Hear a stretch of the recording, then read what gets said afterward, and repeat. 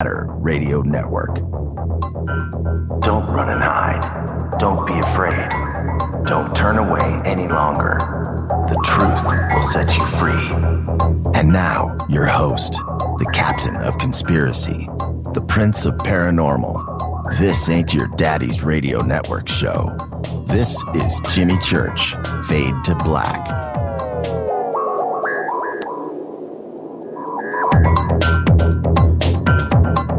All right, everybody, welcome back. Welcome back. It is Thursday, January 16th, 2014. This is Fade to Black. I am your host, Jimmy Church. Welcoming everybody around the world. We are 16 days into the new year. We are live from the JP Motorsports Studios right here in Burbank, California. For KJCR and the Dark Matter Radio Network, I am your host, Jimmy Church. And you know what I do. I start off every show the same way. And that is a big salute to the proud men and women in uniform all around the world fighting the good fight for us. Without them, there is no me, there is no you, there is no us, and you can't hear me right now. Happy birthday to my all-time idol today. AJ Foyt is 79. And if you don't know who AJ Foyt is, he is my idol. He's a race car driver from Texas, Indianapolis, 500 multi-champ. AJ Foyt, 79 years old today. Follow us on Twitter, Facebook, YouTube. Everything is Fade to Black. Everything is at J Church Radio. Everything is Jimmy Church. You know what to do. Go follow, go like, go and subscribe. Tonight, we will have open lines going into the third segment. I will be taking your calls during the third hour of the show. You know the call-in number. It is 323-825-5045. It's right there on the website, jimmychurchradio.com. All right. You can always email throughout the show. You know I read as many as I can. The producers here get the good ones into me. I will read them on the air. I'll try to respond tomorrow if you're feeling lucky. All right. You can write to me all over the website. You can do it in confidence. Go to the contact page. You can do what you need to do. And the bumper music, as always, I will always thank Doug Aldrich from White Snake for providing our bumper music, and tonight is no exception. Okay. Now, over on the forums page, I talked about that last night, and we got some really cool submissions, and I want everybody to go over there tonight. Go over to jimmychurchradio.com. Go to the social forums. One of the postings there is from a paranormal research group out of Texas, and they posted 3 different Class A EVPs that they think is a possible gateway portal to time travel. Go and check that out and go listen to them. I did it all night last night after the show, and just go and check it out. It's very, very interesting stuff. And tell me what you think, all right? And, okay, so moving on. We've got a great show planned for tonight, and it's something I've been excited about and looking forward to for quite a long time. And before we get to that, I want everybody to check out the near miss at Heathrow Airport. There's a couple of updates on that over at artbell.com. And I mentioned yesterday, by the way, this article that was put out by the official, semi-official Fars news agency over in Iran about about space aliens running the United States. Okay, I'm going to talk a little bit about this later, but there's a couple of updates on that as well at Jimmy Church Radio. So go over and check that out. And it involves Edward Snowden, by the way, of all things. And so just go and check that out. I'm going to talk more about this in the third hour. I want to run on about it right now. I've just got to hold back and save myself. Okay, so now listen, I want to go ahead and get straight into the show. So we're going to take a quick break, but when we come back, I'm going to go commercial free. We're going to go to the top of the hour. We are going to go commercial free, and we'll take things from there. And I think you are going to find the next hour. I always promise one thing here on this show: the best, the brightest, the most international cosmopolitan thinkers there are. tonight is no exception. When we come back after the break, we are going to have Jerome Clark right here with us and with you. It's time to learn something, and I'm really excited about this. This is KJCR, Fade to Black, artbell.com, jimmychurchradio.com, on the Dark Matter Radio Network. We'll be back right after this. Stay with us.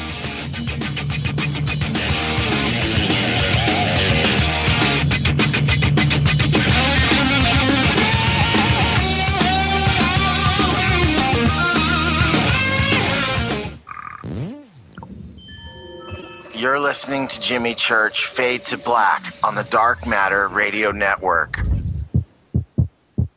What's up, revolutionaries? It's me, Jimmy Church. Do you have an IRS or state tax issue? Well, I did, and I called national tax experts. My problems were fixed, done, fini, and man, I got to tell you, it was a relief.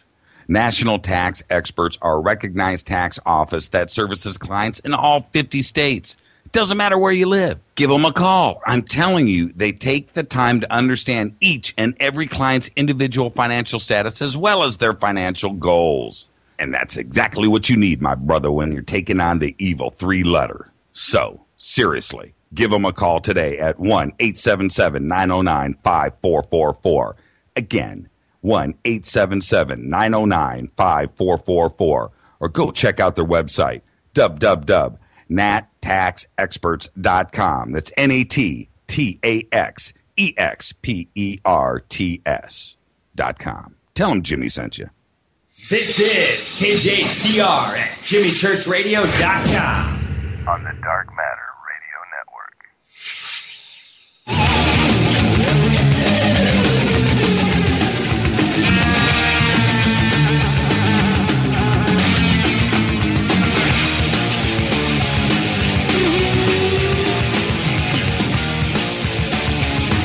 All right, welcome back. KJCR, jimmychurchradio.com. This is Fade to Black. I am your host, Jimmy Church.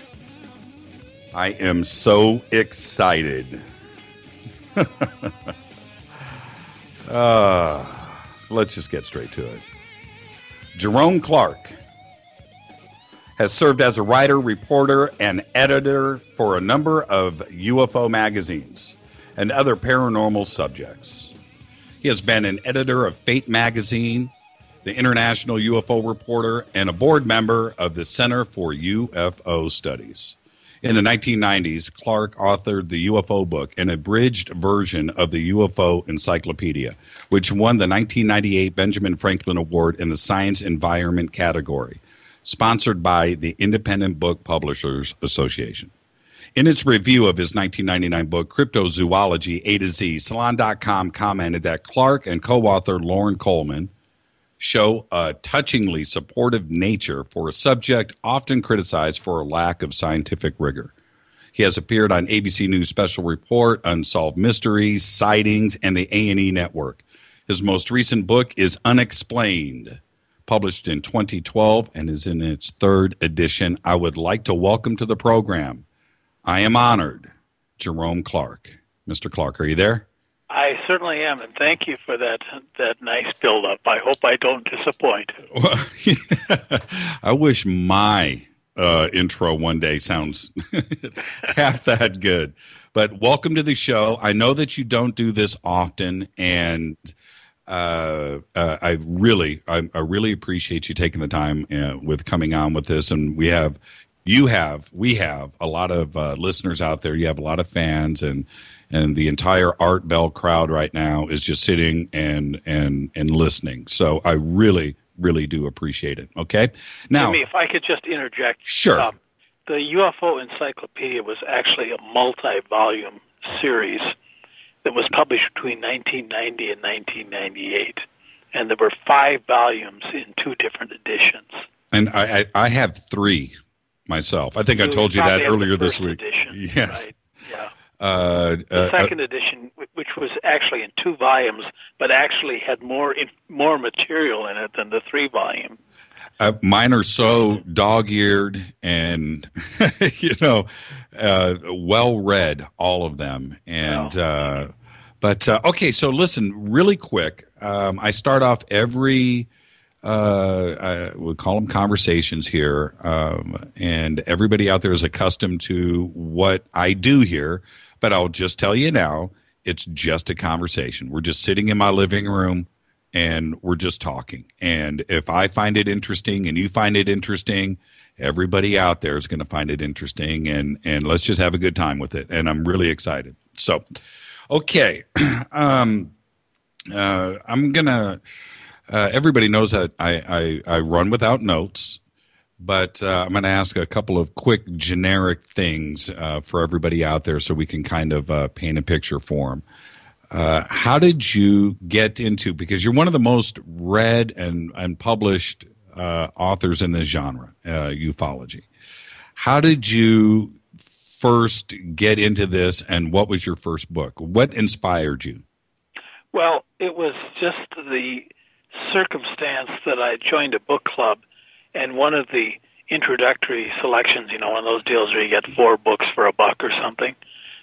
My fourth choice was a book called The Report on Unidentified Flying Objects by Edward Ruppelt, who had headed Project Blue Book in the early 1950s.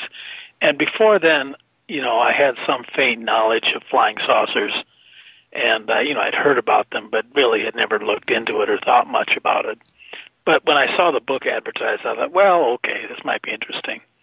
And I read the book, and I was enthralled. Now, this is about 1957. Okay. Now, I'm just a kid. And that really sparked an interest that lasted me for decades afterwards. Now, as I often remark, that if I had read some other book on UFOs, for example, a book where someone had said that he had met with Venusians, and there were books like that around at the time, I would have thought, even as a kid, this is really silly. I'm not going to think about this or pursue this. But Ruppelt's book was still a classic of the literature, and it was a balanced and sober and sane look at the evidence. And that's what struck me, was this clearly, obviously sane and educated and thoughtful man who was experienced in investigations with the Air Force thought there might be something to this. Well, he was worth heeding, and so that kind of set me off on the lost highway that has led me to here. Well, it's interesting how you talk about Ruppelt's writing style, and I agree with you. Did that influence your writing style too? Did you want to I hate to use the term black and white, but just factual? Did you want to try to emulate that type of style? Well, he had a wonderful voice. You were talking about, just having a conversation. Right. Reading Ruppelt was like, some guy who had some interesting life experience was talking to you. And I guess that he influenced me to the extent that I really prefer, just simple declarative sentences in my writing that make clear what I'm thinking, what I'm trying to communicate, and one sentence follows logically from the next. And rather than get involved in some kind of, convoluted sort of style. Mm-hmm. But it was just that straightforward thinking that really impressed me. Although, in retrospect, I think that Ruppelt was a man without much of an imagination. He had sort of an engineer's mentality, and I think that kept him from really confronting some of the really difficult and highly strange aspects of UFO cases. But he still did a pretty good job of investigating cases. He wasn't good at close encounters. He couldn't deal with close encounters, so when he would come upon somebody's account of a close encounter, he would conclude just on the spot that it was some kind of psychological case. But he could deal with pilot sightings and radar visual cases and things like that, and he did some pretty good investigations that have stood up over the years. How did you, when you first started off in your research and for books and stuff, how did you collect that information? You and I talked a little bit earlier, but we're going to get to that thought in a second. But without the internet, I mean, how did you Are you going to your local libraries? Are you collecting newspapers from around the country? Are they delivered to your? I mean, how do you research? Back then, because and the reason why I'm asking the question is because your books are volumes and volumes of data. How did you collect that? How did you manage that? Or did you have a team of people? Did you do it on your own? How did you pull that off? Well, I worked pretty much on my own. There were, in the early 1960s, I found out that there were these teenage flying saucer clubs. Now, I don't think there are any teenage flying saucer clubs left. They've been gone for a long time, but they were quite active in the 50s and early 60s. And so I hooked up with a national, even international network of bright young people who were interested in UFOs and were publishing these little newsletters. And then I began to subscribe to the newsletters and magazines published for adults who were interested in the subject. And, of course, I became an adult in time. And so over time, you began to collect an enormous amount of material, from correspondence, from subscriptions to newsletters that are long gone and very, very hard to find if you set out fresh trying to find them, and books and all those things. And if you held onto them, you had a whole lot of information that's not available to most people, and you never throw anything away. And then as you get older, as I got older, I began, interviewing people who reported UFO experiences, and I began to go into newspaper archives, whether they were preserved as physical newspapers or on microfilm.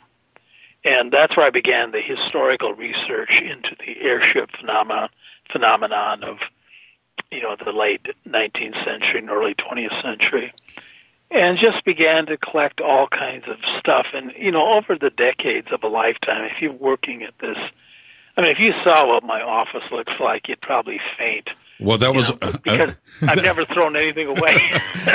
That was I can only imagine what your garage. Your wife is a really tolerant person. I can only imagine. Oh yes. Well, okay. There's been, in my opinion, and I think now as time has gone by, it's more and more evident. We've gone through probably 3 or 4 distinct phases of eyewitness testimony and the type of things that they're seeing, and not only that, but the photographs of everything is kind of generational now, and you can kind of look at what the 50s was bringing, and then the 60s and the 70s, and certainly now today. Why do you think?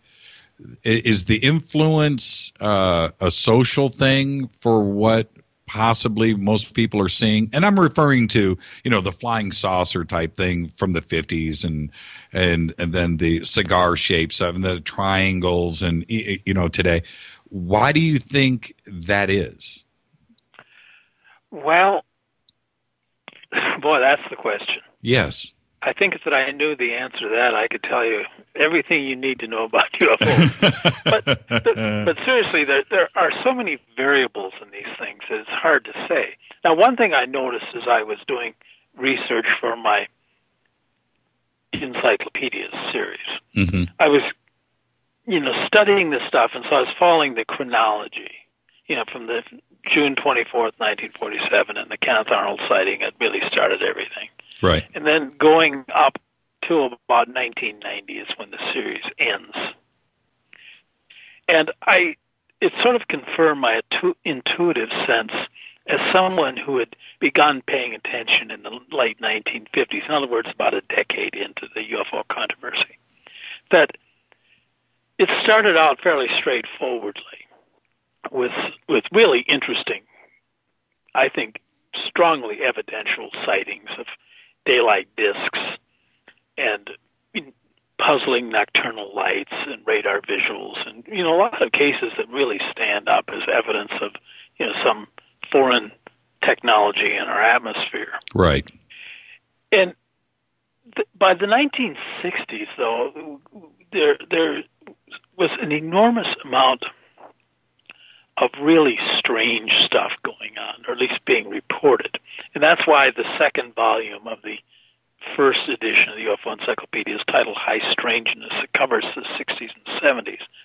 And that was when people began to pay attention to UFO abduction reports. The Hill sighting comes along in the mid-1960s, the revelation of the abduction aspect of that. And then you start getting Men in Black stories and Mothman and all kinds of just incredible weirdness that appears to be inconsistent with the extraterrestrial hypothesis that had dominated most thinking about UFOs up till then. Right. And I agree with that. Do you think, and I've thought about this a lot, do you think that even though you have the absence of Men in Black and that type of what's the word? That aspect of stories and testimony, it was absent from the 40s and 50s. Do you think it was just not noticed and possibly could have been going on, maybe even back to the airship stuff? Well, if you dig deeply enough, and believe me, I dug deeply when I was working on those encyclopedias. I went through archives and dug into stuff that nobody had even looked at, for in years and years and years, including letters that people had written to long defunct UFO organizations telling about their experiences, and cases that some ufologists had investigated and written up a report that got lost in a file somewhere. And I was restoring all of this stuff, finding it and trying to get it back into the record. And so there's all kinds of stuff in those encyclopedia volumes hadn't been in any books before, just because I was digging deeply. Right. And you can find precedent for almost anything. Somebody somewhere told a story that sounded like, some story out of the 1960s and 1970s with, all these incredibly high strangeness stories that were afloat. So nothing is really new. Some of it seems to come forward to the fore for a while, or either that or people just begin consciously to look for it. And if you look for it, you'll find it. So it's really hard to say whether these things are new, or we're just starting, or we focus on them and think of them as significant. I think that in the 1950s, if you came upon a really, really strange UFO story, most people just couldn't deal with it because they were looking for something like, a daylight disc sighting, or maybe even, the object had touched briefly on the ground before it had shot off or something. And the really strange stories were just simply outside anybody's ability really to comprehend or to think about. So mostly I found that when you got a really strange story, it was often somebody's first-person account. Somebody had written a letter to a UFO group and said, this happened to me, and the UFO groups tended to be conservative, and most of them were inclined just to, not even to respond to the letter, not wanting to encourage the guy who they assumed is a nut or a hoaxer. What did you think? This is just kind of a direct question, but with Adamski and with Billy Meyer, those two stories, although they're not connected, but they appeared at a time when the stories were getting more fantastical, as you were just referring to. What do you think about those two cases specifically? And then let's move on. But I'm just very curious on how you looked at those two cases. Well, I think Adamski's story is more historically significant in the sense that this was the beginning of a kind of flying saucer religion, which was just was an inevitable development. People were going to make a religion around these unknown objects that were inscrutable, whose implications for us could be literally cosmic. Now, in the early years, in the 1950s, the more conservative UFO organizations were appalled at the emergence of the contactee movement, which really begins in the modern sense in Southern California in early 1950s. And they thought of these stories as clearly farcical, right, and crazy. And the newspapers loved to publicize these stories because they were farcical and crazy, while the UFO organizations were trying to make UFO study and UFO sightings respectable, that you could talk about them in respectable society, and governments and scientists would take the reports seriously and investigate them. But Adamski and his other contactee associates were really subverting that quest for respectability for ufology. And so they hated Adamski, and they were always down on him, and I can certainly understand why from their perspective. But I can also see from a broader historical perspective that, yes, these guys were going to come along no matter what. Yeah, it was kind of inevitable. Well, what about Billy Meyer? What did you think about that? Well, I am deeply skeptical of any contactee who comes forward with photographs and alleged physical evidence. I think that contactees who tell incredibly strange stories can be sincere, that they can really believe that it happened to them. But since it didn't happen to them in a physical sense, if they produce photographs and other physical evidence, they have to be consciously fabricating this.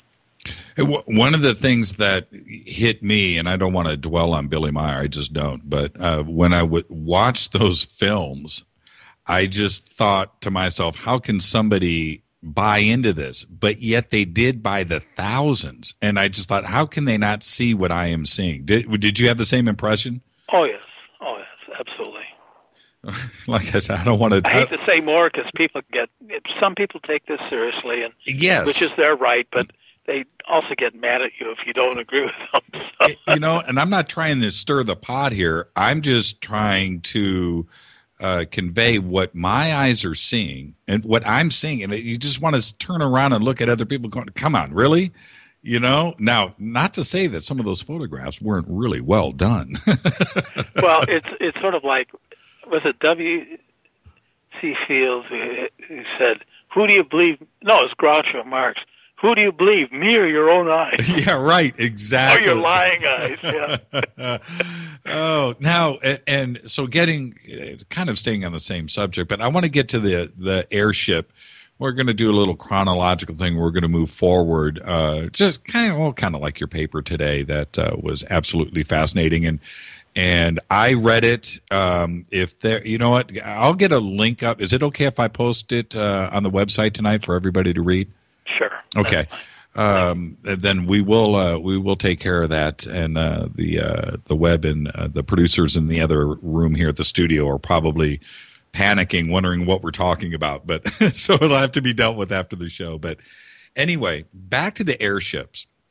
The thing for me that I find most fascinating with the airship wave in the late 1800s is that, and I know this sounds simple now to think about, but back then communication was non-existent. There wasn't even phones. You had maybe Morse code, possibly, but there were phones. Okay, 1870 we had phones. 1880. Oh no, that's a little early. No. Yeah, exactly. Turn of the century, there were phones. Yeah, turn of the century, but the communication was direct communication, instantaneous stuff was non-existent, but yet you had these reports coming from around the country, some of them a few days apart, where it was impossible for people to communicate with each other, but yet they were apparently seeing the same thing. And how can we safely explain that away unless it was really happening? Well, I don't think there's any question that people were seeing anomalous things that even now are difficult, if not impossible, to explain in conventional terms. The airship phenomenon, the more we dig into it, it's usually thought to have started in 1896 in Northern California.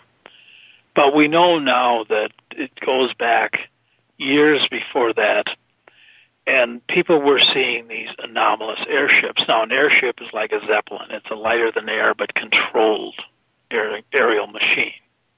And that was also the vocabulary of the time. Mm-hmm. And they looked like, they looked like airships. But there were no airships in America during the 19th century. And in fact, there were airships or dirigibles didn't really come to the United States until the early 20th century, although they had been flown in Europe, particularly Germany, during the 19th century. But they were not an American phenomenon. And what people were describing are things that are not in any aeronautics history. They're just, I don't think most aeronautical historians are even aware of the airship waves of the late 19th century and the early 20th century, because they're just so outrageous. They couldn't have happened, right, according to conventional thinking, conventional history. But people were seeing and reporting these extraordinary airships, and sometimes, according to stories, sometimes they landed, and people came out of them, and they were people. They were like people who would say, well, my name is so-and-so, and I'm an American inventor, and I invented this machine in a shop in Iowa, and I'm flying it around the country. So you get these stories like this, and many of them were hoaxes. But not all of them appear to be hoaxes. Where does the idea, it has to germinate from something. Where does the idea, is it some kind of urban myth that was spreading around the country at that time? And it was, the old telephone game, and it got more and more exaggerated. But also the other thing that I have read over the years in my research into this, the thing that confused me was people commenting about wings and propellers. Before, I don't think anybody had ever seen a wing. The Wright brothers were still years off. And so how does, where does this germinate from? It's got to start somewhere. Well, it starts in the milieu of popular fascination with flight. Everybody knew that somebody was going to invent a heavier-than-air flying machine soon. And there were almost every small town had a tinker who was working in a shop and trying to invent a flying machine. And there was popular fiction about aeronauts flying their inventions, and there were even stories that these things could be used in warfare, that you could actually throw grenades from a flying machine and blow up things on the ground. Mm-hmm. And so, there was a vision of what the 20th century would bring in terms of aerial technology. There was an enormous amount of interest in it. And when people began claiming that they'd actually seen airships, everybody assumed that somebody had secretly invented an airship. And that even in the spring of 1897, when there were multiple reports all over the country, either the people were laughed at and there were jokes, the usual jokes about drinking and stuff, or if people took this story seriously, they said, oh, finally someone has invented an airship, and this will be announced to the public soon. He's just flying it around the country, he and his associates, on an experimental flight, but we'll know about it soon. Well, nothing like that happened. But reports of anomalous airships continued, well into the 19-teens. And these were described as, big flying machines with big wings and attached to balloons and things like that. I mean, they didn't sound like modern UFOs, but they were the period's equivalent of UFOs. When the reports that I read some today with your paper, but when those reports came out, and there was a lot of similar things, they talked to the people on the craft, and they talked to the captain or whatever, and so there was all of these similar things. But was and I remember the Illinois-Iowa connection. Okay, but was it ever revealed that that one of these airships was built in Illinois or Iowa around that time? Did that ever, today, has that ever been found out? No, there have been several people who have done actual investigations. I remember one of the stories, supposedly the aeronaut in an airship told somebody that he gave his name, and he said that he is from Goshen, New York. And Daniel Cohen wrote a book about the 1897 airship, and he lived within driving distance of Goshen in upstate New York. Mm-hmm. And he actually went there and did a lot of research and tried to find if such a man existed, and there was no record of him. And none of these stories have, where the supposed inventor said where he came from, none of these stories pan out. I mean, all they are is a series of strange anecdotes from the period. And some of these people are people of good reputation who seem credible, newspaper editors, police officers, the kind of people that you would tend to take seriously. But all that exists of that is preserved in these old newspapers. And there were no airshipologists back then that were going around interviewing witnesses, trying to analyze evidence. Right. Yes. And that, of course, really hurts us. But I did find while I was doing this archival research for the encyclopedia series, I did find letters from people remembering things. Now, some of these letters were like in the early 1950s, so some of these people were still alive from the turn of the century. Okay. And they would write and they would say, back around 1900 or 1903, I saw this. And they would describe from their own personal memory of what they had seen. And although the term airship had long gone out of use, mm-hmm. I recognize that if they had reported the sighting at the time and had been reported in the local newspaper, it would have been called an airship. So and Ed Ruppel did interview an old man who, as a boy, had seen an airship in Northern California. So there were actually a few living people, at least in the early part of the UFO age, who, were actually living linked to that era. Do you think in your research now, and we can talk about we can move on to the paper today, Anomalies. Do you think they were actually seeing something now and it wasn't imagination? Well, they were certainly experiencing something that was extraordinary and still, I think, defies explanation. But I don't think these were literally true. That there was something going on that people were experiencing and experiencing vividly. I don't know that these were events because there's no evidence that anything like this happened or could have happened. But the paradox is that you have all this really striking testimony by apparently sincere people. And the editors, the writers for the publications really went out of their way, it seems, with each of the witnesses to make sure that they describe that witness as a very upstanding citizen. Right, which is not necessarily a validation because there was a lot of humor in those days. For example, I remember one case from New Mexico in the early 20th century where the witnesses was described as sober on that particular day. Yes. It was sort of a joke. I mean, sometimes it was meant seriously, but other times it was an ironic joke, and it was like a wink to the reader who may have actually, like if it was a small-town paper, the reader of the small-town paper would probably know that guy and know that he had a reputation as a practical joker. Right. They fell, short of saying, yes, and John Smith, who has never lied ever in his life, Right.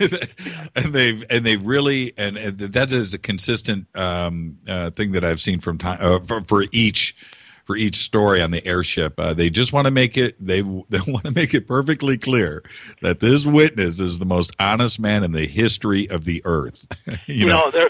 That's one of the problems we have with the American end of the airship era. So we're dependent on the kind of wild and woolly journalistic standards, and I use the word standards loosely, from that period. Now, if similar things had not been reported internationally, you could argue that, this was all a joke and the papers were in on it and so on. But other newspapers in countries like Canada and New Zealand and Australia and Great Britain and so on reported very similar things, but they were writing in a really more sober journalistic voice. So there's no question there was an international phenomenon of anomalous airships in that period. And it's not easy to explain away. And the thing that I want to make clear, well, to myself too as well, but to everybody out there, you have to remember there was no direct line of communication that was, instantaneous and the publishing of descriptions and drawings and all of this testimony, it wasn't instantaneous, but yet the descriptions are very similar, like you're saying, from Canada to the all across the country, and this went on for years. This wasn't just something that just was a one-time event, and for it to happen like it did, I think there was something there. When you had said earlier, and this is one of the things I find most fascinating with this era, and we can move on in a second, is the Zeppelin, the design, that specific description that they were giving, it hadn't been invented yet, but yet the descriptions were all similar. I just find that crews on the ship. Or on the ships, I should say, were disembarking and going out and doing things, interacting with, and sometimes even speaking foreign languages. A word of caution should be inserted here. Many of those stories were fabrications. In fact, I had assumed they were all fabrications until I did, somehow in my work, I got caught up in this one particular case that seemed really genuinely intriguing, and I did some research and had some correspondence with an archivist and collected a bunch of records and found out that the witnesses were absolutely impeccable, and that one of them in particular had been so affected by the experience of meeting this airship and its crew that it affected the rest of his life. And I found press accounts of his sort of obsessive memories of this event, which was corroborated by a very highly regarded rabbi from Beaumont, Texas, who also reported that he had gone to the scene while the incident was occurring, and himself had met the same airship crew members. And this story was really interesting to me. The rabbi in particular was a highly educated man who started the first temple in Beaumont and was very highly regarded in the whole community, not just in the tiny Jewish community of Beaumont, but by everybody, the community leaders and shakers. He wrote columns for the local newspaper. He was involved in education projects. And this was really about as impressive a guy as you can imagine. He appeared in a book that came out about 5 years after the airship sighting, cited as one of the leading citizens of Beaumont. There was a big biography of him, and you couldn't imagine a more impressive guy. I'm wondering where this is going, so please continue. Well, this persuaded me that amid all the hoax stories about airship landings, this one just did not look like a hoax. Because he was a real guy. He was a real guy, and so was the rancher, J.R. Ligon, who with his son, claimed this experience. Allegedly, the airship had landed on their ranch, which was just outside town, late one night. I believe it was April 19th, 1897. And the crew had come in and asked for water. And they'd sat in his house, and he'd filled up some jugs for them. And they talked with him, and they said, oh, yeah, they were flying around the country, and they'd invented this thing. And they were from the Midwest, and they would be revealing this. And while this was going on, apparently word got out, and the Rabbi Levy, his name was, yes, went to the site, and he claimed that he had seen these men and talked with him, and he was so rattled by the whole experience, he said, that he couldn't even remember what they'd said to him, that the whole thing just seemed unreal to him. Did at that moment, when you're doing this type of research, like you said, you thought everything was, just fictitious hoaxes and well-written, funny stories. But then you come across this Levy story in Beaumont, and you find out that this guy was an actual historical. You can go and find records of. I know that he built a school, I think, too, as well, right? Yeah, and so there's. This guy really did exist, upstanding guy. He's a rabbi, built a church. And like you were saying, not only was he big in the Jewish community, but he did things for the community in the city of Beaumont that were outside of the Jewish community. So here's a guy. He was really an honored citizen of the community, quite outside, his religious work. He participated in the community and was...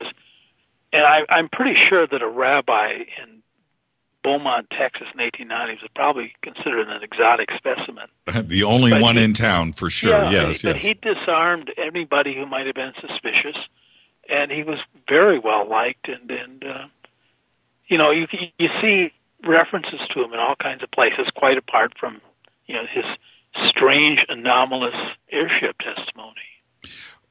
Now we keep... let's stop and explain a couple of things, a couple of terms here. What is experience anomalies for everybody? Let's start there. Well, about 20 years ago, I was working on a book trying to make sense of people's claims of extraordinary phenomena. And it was obvious to me that many stories that are told by people who, to all appearances, are sane and sincere, are just unprovable. And they also just seem completely unlikely to have happened from any of our understanding of how reality works, how biology works, how the possible works. And yet you have this testimony that is genuinely puzzling, but even while it's stubbornly unprovable. So what do you do with that? And for centuries there have been debates about extraordinary phenomena. And one side says, yes, these things happen. They're real phenomena. They're part of our world. And then on the other side, you have people, debunkers, who just completely reject this and keep demanding proof in the form of bodies or whatever. Right. Something you can take into a laboratory. And the argument goes on and on and on, and neither side succeeds in making its case ultimately. So what do you do with that? You begin to wonder, maybe there's a category error here, and that people are trying to make these things either more or less than they really are. That these things, one thing we know about them is that these things exist in memory and testimony. Proving they exist in any other way is very difficult to do. Now, but you can't connect it with human pathology. You can't. If you could connect, say that anybody who said that he had seen like a ghost or Bigfoot or something, right, was a mental case or a known liar, right, that's fine. But that isn't the way it works either. Well, and are you referring to, is this just a broad stroke of the pen with experience anomalies, everything from, I'm just going to reach here from the left saying has talked to an ET, let's say, all the way to the far right where they jumped on a spaceship and flew around Jupiter and came back. Is it that broad of a stroke? Well, those things sound like experience anomalies to me, but what are not experience anomalies are event anomalies, where you can demonstrate that some this world event happened, that you have independent evidence that goes outside memory and testimony. For example, you look at some of the real hardcore UFO evidence, and you're dealing with things that seem irreducible. You have radar visual cases. Mm-hmm. You have cases where someone has reported a landing, and the case was well investigated and documented. The physical traces were taken into a laboratory and shown to be very strange indeed, and suggestive of a technology that we don't have. Mm-hmm. Those cases exist. That's what I call the core phenomenon. This is the signal in all the noise. And these things are scientifically approachable. If you have radar visual, you have instrumented testimony, you have physical traces, other kinds of physical evidence, you have something that scientists can work with. Right. And scientists can show that either this is really interesting or it's not so interesting. You can solve it. And when we talk about the extraterrestrial hypothesis or the ETH, that's what we're talking about. We're talking about physical spacecraft visiting the Earth's atmosphere, presumably because the galaxy, as many astronomers now believe, is densely inhabited. Mm-hmm, mm-hmm. So eventually they're going to come over here, and maybe they're already here. Well, that's a different question from someone who claims some kind of incredibly highly strange incident with men in black or abducting aliens or monsters and things like that. Those things don't work in the extraterrestrial hypothesis, and they also are unprovable. All you can determine if you investigate cases like this is that, yes, as far as I can tell, the witness or witnesses really believe this happened to them.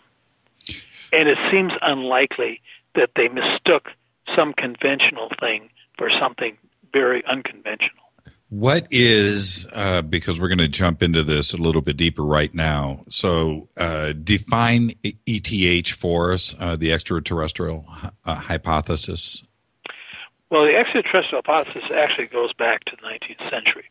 And this was the hypothesis that there's evidence that visitors from other worlds, physical visitors and physical craft, are visiting the Earth, and people have seen them. At least seen their ships. And there was speculation to that effect during the airship wave at the turn of the last century. Mm-hmm. Some small number of people speculated that these were actually Martian spaceships. That's right. Because everybody thought that Mars was inhabited in those days. So if there were spaceships here, they're probably from Mars. So there were even hoaxes that played to the idea of visiting Martians. In the early 20th century, a writer named Charles Fort, who I'm sure most of your listeners have heard of and probably have read, collected all kinds of anomalies from old newspapers, reports of just a range of not psychic phenomena, but other kinds of weirdness that came to be called Fortean phenomena after him. Fort thought that reports of strange lights and shapes in the sky were probably best explained as evidence of visitation from another planet. And so he invented, essentially, he's usually credited with inventing the extraterrestrial hypothesis. He didn't call it that. That term wasn't invented until the 1960s. But when flying saucers came along in 1947, a very small number of people, mostly people associated with the Fortean Society, thought that these might be. And by the 1950s, this idea had become widespread, and there were, science fiction movies that played to that, and there was a lot of speculation, and that's what flying saucers were. And the first generation of ufologists almost universally assumed that's what they were dealing with. The wave that happened in the 50s, and you referred to it earlier, and I always think of like the Mojave Desert when I think about this. What the tin foil on the head crowd, where they were talking about going up and Venus and Martians and spacecraft. Do you see a relationship between the two anomalies, the experience anomalies that were going on, not only with the airship stuff, but is there a need for society to just all see and talk about the same thing? Well, it's a very difficult question. Now, with the first generation of contactees, you're dealing with there are two kinds of people who are claiming communication with space people. One was the Adamski crowd, who claimed physical interactions with physical space people. And photographs. And the Adamski even allegedly had tracks of Venusian that he'd met in the desert. Mm-hmm. And then there were the people, the visionaries, who claimed psychic communications with UFO beings or beings from other dimensions or planets. And these people would basically hear voices in their head, or they'd go into a trance. And I think that these people were overwhelmingly sincere. Certainly their actions suggested that they really believed that space people were talking to them. They never provided physical evidence of this. It was just the messages themselves that were supposed to convey conviction. That if you listen to this, you could listen to them channeling some gibberish from some alien, and you were supposed to be really impressed and think, boy, this person couldn't have made this up, so it must be true. And if you've ever sat in a channeling session, on one level, it is an interesting experience. On another level, the information that's coming out of the person in a trance is clearly not, great cosmic wisdom. Right. and the one thing that and you touched upon it a little bit, very sincere. And when you see photographs and film of this period, these are as normal of a citizen as you can imagine. It looks like your next door neighbor. It's not somebody that you would think would make something up, but I think sincere is the right way to put it. Yeah, I used to know a guy. He died a few years ago. He's a very nice guy. He worked as a car repairman at a body shop in Waukegan, Illinois. That's where I was born. Oh, is that right? Yeah. Well, this guy believed that he had been appointed by aliens from another planet to be their guy on Earth. In fact, in effect, he would rule the Earth once the mass landings happened. And they kept giving him dates, and of course the prophecies always went unfulfilled, as they always do. Mm-hmm. But if you met this guy, he was a family man. He had a nice wife and a good relationship with his kids. He's the nicest guy. I mean, he was just a sweet guy.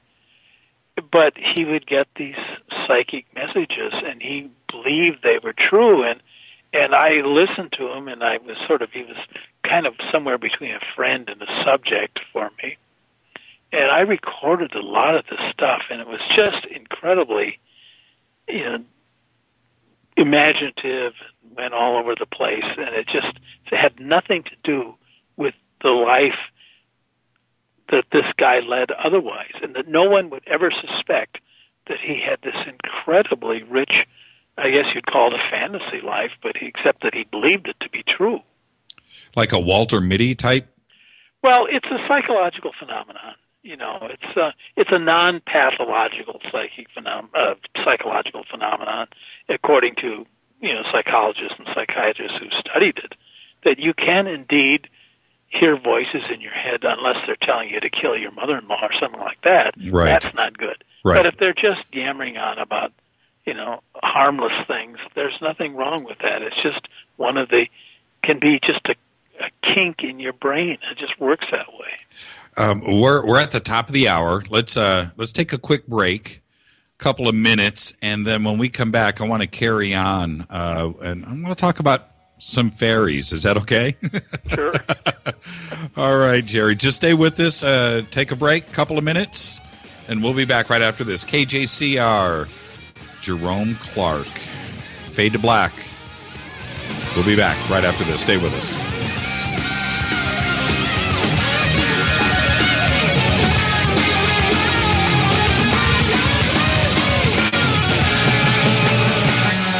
One 800-916-6232.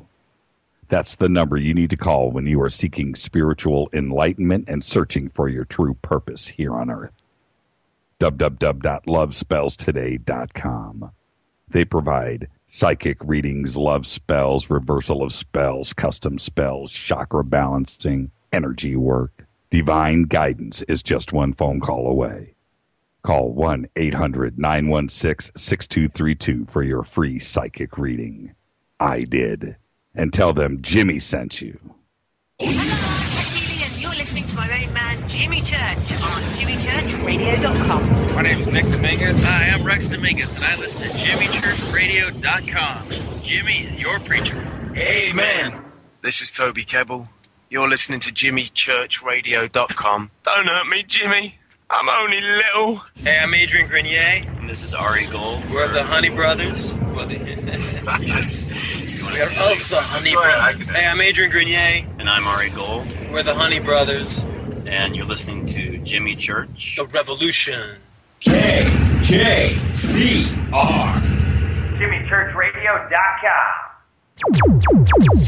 Despite popular opinion, reading a book will not make you smarter.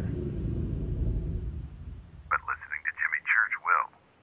On the Dark Matter Radio Network.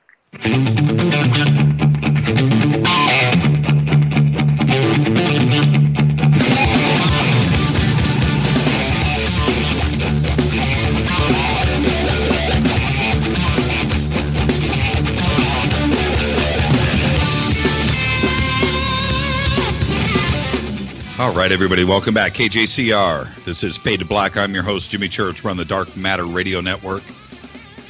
Talking to Jerome Clark.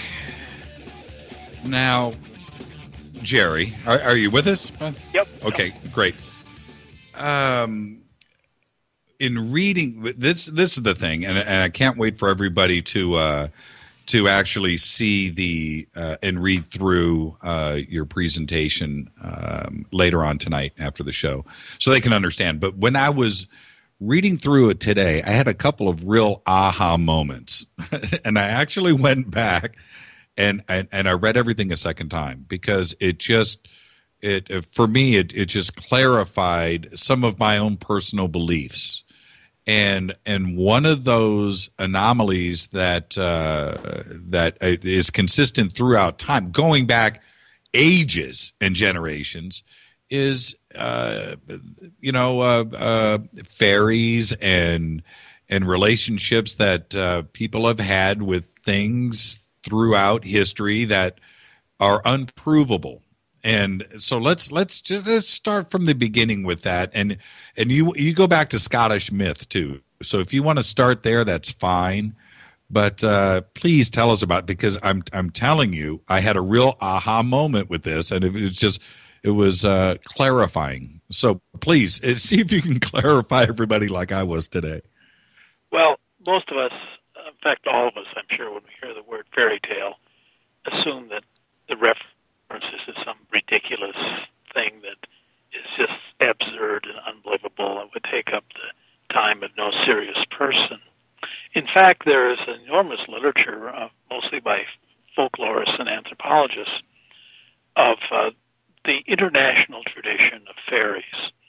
And any society anywhere has a fairy tradition. They don't always call them fairies, but a tradition of a race of supernatural people who live hidden next to us. Now, when you say that, let me just jump in really quick. Asian, Persian, American Egyptian, African. When you say everything, you're going across the board. Yeah, the Indian tribes of the Americas all have these traditions, and everywhere. Pacific Islands, you go anywhere, there is a tradition. And in all these traditions, people report not just legends and rumors and folklore, but you always will find people who, with a completely straight face, will tell you about their own personal experience with one of these supernatural entities. And one of the great works in the history of the chronicling of the fairy tradition was a book published in 1791 by the Reverend Robert Kirk. The name of the book is The Secret Commonwealth. And Kirk was a pastor at a rural parish. He was a Presbyterian minister. And he was intensely interested in these stories that he was hearing from his parishioners about what they called the good people or the gentry or the fair folk. They didn't call them fairies. They were afraid to call them that because they believed that the fairies could be invisible and they might be listening to them, and they didn't like people talking about their business. So they had these euphemisms. But Kirk, who was an educated man among people who weren't terribly educated, but they were telling him these stories, and he really got interested in them. And even in the 18th century, among educated people, among the elites of society, belief in fairies would get you nothing but ridicule. So even in the 18th century, there was great skepticism of this. But Kirk was really interested. He wrote this down, and then he writes this book on the assumption that these creatures are real. And he describes what they're like and what they do. And it's really an amazing book, and it's one of the great classic works in whether you call it the lore of the supernatural or folklore. It's a book that's admired by just about anybody who reads it, including scholars who have traced this tradition through the centuries. And what he described is still pretty much true of the fairy tradition as it is continued into the present. Now, belief in fairies, of course, is pretty rare now, but people still have these experiences. And I don't mean just crazy people. I mean normal people. And I just want to be clear, we're not talking necessarily about fairies, with wings and a magic wand, dancing around with fairy dust. That is not the fairy of tradition. That's the fairy that was invented in 19th century Victorian children's literature. No, what people generally, in the fairies of tradition don't have wings, and they're usually, not always, small, and they're dressed in kind of exotic or rustic clothing, and they're not entities according to the traditional belief that you'd want to run into, because they can be very nasty and they're unpredictable, and you don't want to see them. And they also have a society. I mean, they have neighbors, they have houses, they have lives, structure, and community. We just can't see it. Right, they have a queen. Yeah, right, exactly. According to at least the fairies of the Celtic tradition of Ireland and Scotland. But anyway, you read a book by an anthropologist or a folklorist about the tradition, and you'll come upon not just the legends, which is what you're expecting to encounter, of course, but actual testimony. And you think, what? People don't. This doesn't really happen. It's just a belief from a naive, superstitious past. But no, there are people all over who believed that they had these experiences, and these experiential claims also fueled the tradition. So the tradition wasn't just out of nowhere. It came out of people's alleged first-hand experiences. Now, folklorists have dealt with this in interesting ways. In the 19th century, when the folklorists would collect these stories in the field, and somebody would say, "Well, one night I was coming home, and I saw this light, and within this light there were these little people dancing, and I heard this beautiful music, the most beautiful music I've ever heard, and they tried to get me to go into the circle with them, and I knew better than to do that because I knew if I went in the circle they'd take me away with them." So you get these stories of, just completely naive testimony by people who didn't seem to be joking. Right. In fact, were rather frightened. And so the folklorists thought, we got to explain this. And so they would come up with different explanations. One of the popular explanation was that the Picts, who were the people who inhabited the British Isles before the Celts arrived, hadn't been completely wiped out, that they were still alive and they were hiding in the hills and caves and stuff. Well, that was actually a popular theory. It was proposed in a book published in 1890, and that sort of died for absolute want of any evidence whatsoever. And in one recent book, the author is dealing with this tradition, and she's, like anybody who comes into this, bumps up against these experiential claims. And she says, well, they came out of sightings of severely deformed people, period. No footnote, no further discussion. No proof. Right. I mean, and so, but one very classic work in folklore was published in 1911 by Walter Evans Wentz. His book titled The Fairy Faith in Celtic Countries. Around the turn of the last century, Evans Wentz, who was a young anthropologist, traveled through the Celtic regions of Western Europe, which included Brittany and France, and then Scotland and Ireland, and collected testimony about the surviving tradition of fairy lore. And he collected a lot of, the legends and so on, which is interesting stuff in itself. But he also, kept running into people who told him they're in personal encounters. And these stories are very strange. These are not the fairies of Walt Disney. These are really strange stories. as strange in their own way as UFO abduction narratives are today. And he concluded that fairies do exist as some kind of, supernatural race, that it is possible under some circumstances to encounter directly.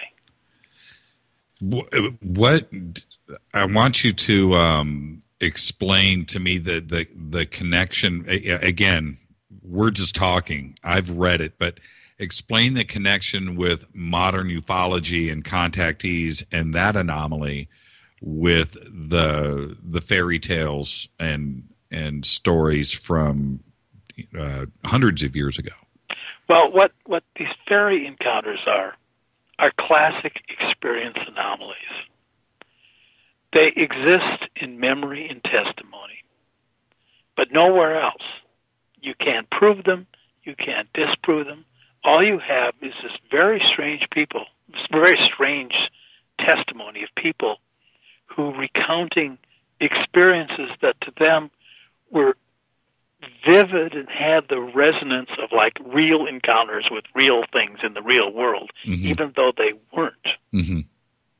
Now, an experience anomaly is really something that is neither real nor unreal, but happens in some kind of, threshold or liminal zone between, real life encounter and this sort of encounter we have in our dreams or in our imagination. It is something that kind of partakes of elements of both. It's kind of like an extremely anomalous hallucination or an image from a dream that just pops into waking consciousness and even apparently waking vision.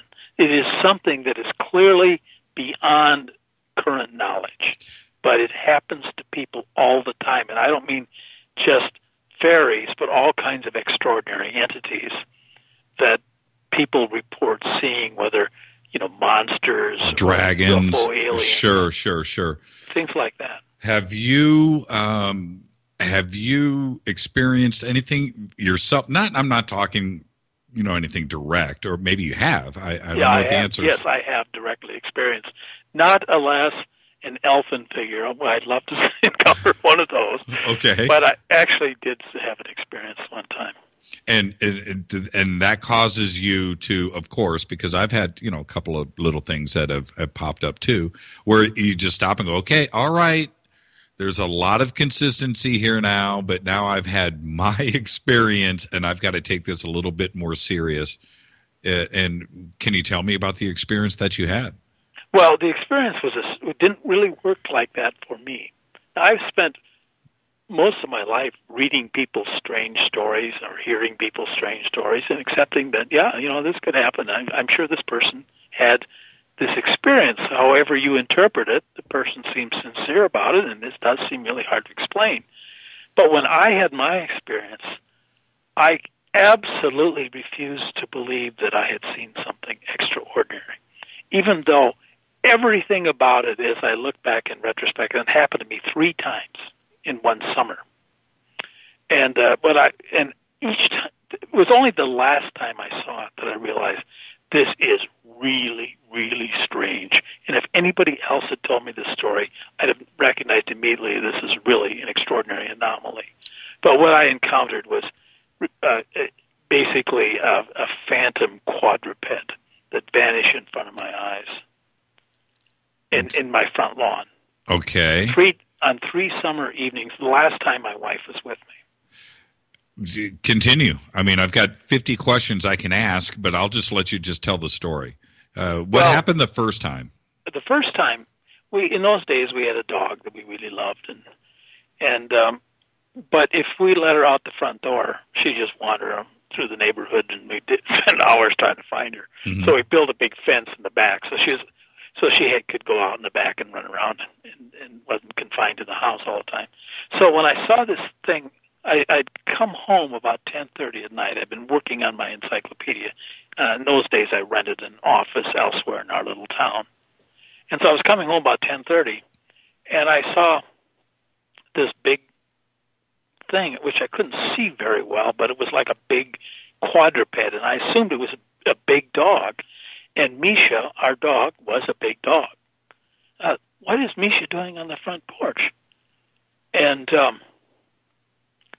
I started walking toward her. I let her retrace. It's 15 feet between where I parked my car and our front door. And this thing was on the landing, at the top of the landing, lying on the top landing. And as I began walking toward it, trying to get a better look at it, because I couldn't quite see it very well so that I could identify it, but it had the contours of a large dog. How tall? 100 pounds, 50 pounds, 2 feet, 4 feet? 100 pounds, I would guess. So a good size dog, big dog. Maybe it was about, Misha was an Oshkosh, which is a dog that looks a lot like a yellow lab. Okay. Except a little meatier, beefier. And so I see this thing go off the front porch, heading toward our neighbors. And it's, as it moved, it sort of stayed in the shadow. This was a summer night, and there was lights from the street lights. But it sort of stayed in the shadow, so I could never get a good look at it. And as I was following it, trying to figure out what kind of animal it was, by this time I knew it wasn't our dog. Mm-hmm. It just disappeared. How close did you get to it? Oh, man. Probably no more than 6-7 feet. No less than 6-7 feet. Oh, so you were right there. Okay, there's it's not like you were 50 yards away. Oh, no. No, you're right on, so you can see. Okay. And then about 2 weeks later, exactly the same thing happened. Now, I was not thinking that I had seen a ghost or anything weird. I kept, even though it had disappeared in front of my eyes, this is how crazy this is. Mm-hmm. I kept thinking, okay, what kind of animal is this? And I pull down books on wildlife and domestic pets and stuff from my bookshelves.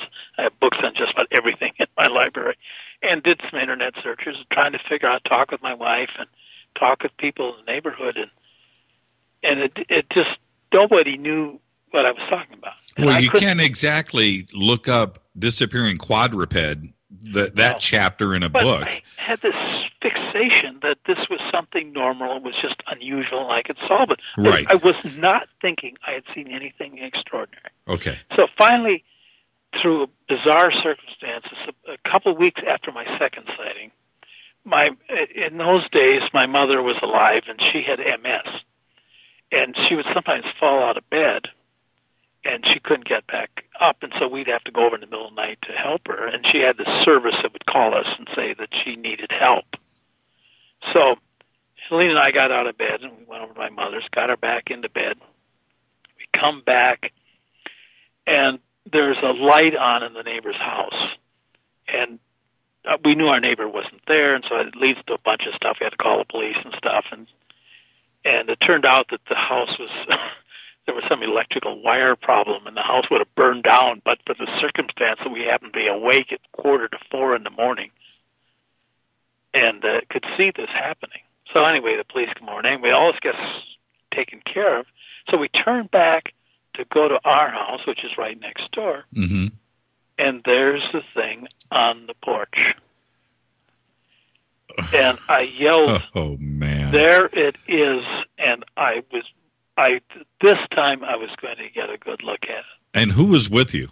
My wife. And anybody else? No. By that time, the police and some other people who would help get in the house were gone. But just us two. 3:45 in the morning, and I ran as fast as I possibly could toward this thing, which my wife also saw, and it does exactly what it did the other two times. It goes off the porch in a southwest direction to our neighbor's yard and vanishes there. And that was the end of it. No moral, no purpose. It was just weird. Did you ever, you didn't mention, did you see its face? No, it was just like...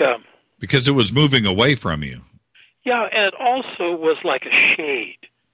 It wasn't like a full-bodied thing. It was like, sometimes I describe it as more like the idea of a thing than the thing itself.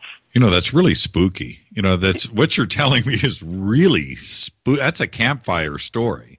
Yeah, what I think it was something out that of a folklore that I am familiar with. It also has its experiential component, and that is the phenomenon of the black dog, the supernatural canine, which is also a worldwide tradition. If you know Robert Johnson's famous blues song, oh, absolutely, Hellhound on My Trail, that's what he's talking about. Mm-hmm. Because in 1930s Mississippi, among African Americans, there was a robust tradition of black dogs.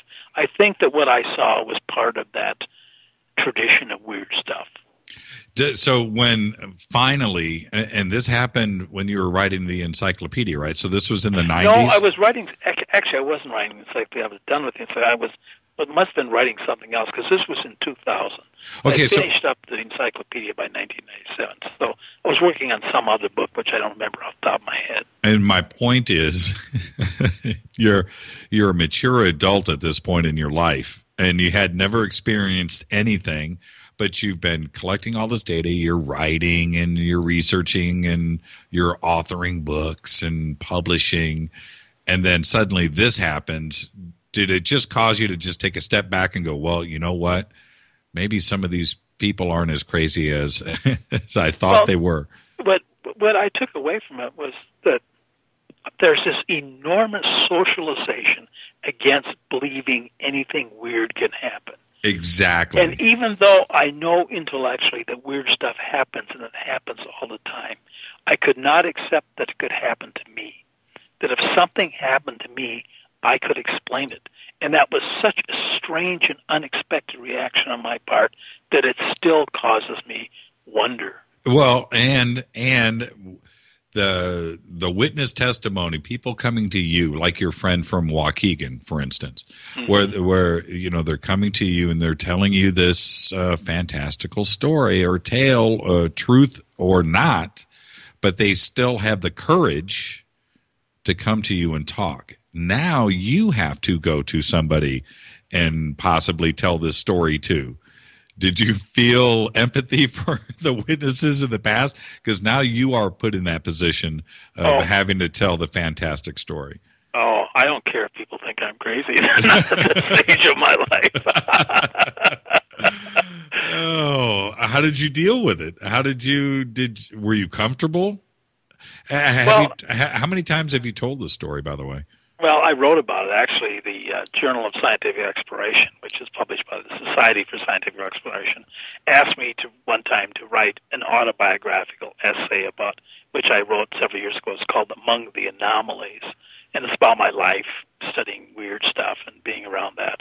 And the whole thing starts with a detailed account of the story I just told you. Are you comfortable in telling the story now? Oh, absolutely. I mean, anybody who thinks that I'm lying or I'm crazy, well, how can I prove I'm not? It was just a classic experience anomaly. Well, I've had, we're up against, we've got 5 minutes. And so I'm going to tell this one story. Now, I don't tell it often. And the reason why, I've only told it maybe 5-10 times in my life. And the only reason why is because it's fantastic. It's fantastic. And I don't want people to think anything crazy about me because I'm a black and white logical guy. I'm open-minded, but I just that's the way I run my life. But this is the story, and I'll give you the very, very abridged version. This was here in Southern California, and I was pulling up to a friend's house where I was meeting a couple of people after a trip to a restaurant here in the valley. So let's just cut to the chase. It's about 1 o'clock, 2 o'clock in the morning. They are leaving the restaurant. They're in another car. I'm in my car. We're going to meet at their place in about a half hour, driving from the valley to Hollywood. I get to the house first, and I pull through the driveway. I pull up to the house, and it's a nice little white house with a big front porch with a big picture window in the front, and it's about 2 o'clock in the morning, full moon, and I pull up and there's no cars in the driveway, so I know that I'm first. So I'm just sitting in my car, and I look over at the front porch, which is about maybe 25 feet to my left, and I look and I see the curtain pull open. It's right in front of me. And a face looks out at my car. And I thought, oh, somebody's here. Oh, okay. And that happened after about 5 minutes. So I get out of my car and I go up to the front porch and I'm waiting for the door to open, because they know that I'm there. They can hear me. There's nothing. And I knock on the door. I can't look through the window anymore because now the curtain's closed. And I thought, man, why are they playing with me? I'm knocking on the door. I go back to my car. After this is like 10 minutes. I'm waiting on the front porch, and I don't know who it is, but I know that somebody's there, but maybe they're getting dressed. Maybe they're doing this something before they can come and open up. I go back to my car, frustrated. I sit in the front seat, and I just stare at that front window, and it happens again about a half hour later. The curtain moves about a foot. I go back, and I'm a little bit angry. I don't get an answer at the door. I go back, and I wait in my car. About a half hour later, the people show up, my friends. They get out of the car, and I'm like, man, I forget the roommate's name. She's in there, but she's not answering the door. No, she's not. She's behind us, and then her car pulls up. Now, all three cars are there, and I tell everybody what's going on. We unlock the house, go in, dark, empty, nobody there. And I'm just saying, I saw when I was so angry, and then I was really scratching my head. And all I can say is, I know what I saw. I know what I experienced, but I've got no proof. There's nothing I could do or say to convince anybody. And I was almost feeling a little bit foolish. And then I started to think, could I have imagined it twice, the same experience? But that's what happened to me. And again, experience anomaly. Can't prove it. As with my experience, it exists in memory and testimony and nowhere else. But, it happened to you, but you can't do anything with it. It's very frustrating. And like I said, I keep my cards close to my chest now. I just don't want people to look at me but I can only say that what happened to me happened. Let's take a break. Can I get 15 more minutes from you? Sure. Okay. Just stay with us. Let's take a quick 2 minutes, and we'll be back right after this. This is KJCR. We are with Jerome Clark, telling some stories. This is a wonderful time. Fade to Black, Dark Matter Radio Network. We'll be back right after this. Don't touch that mouse.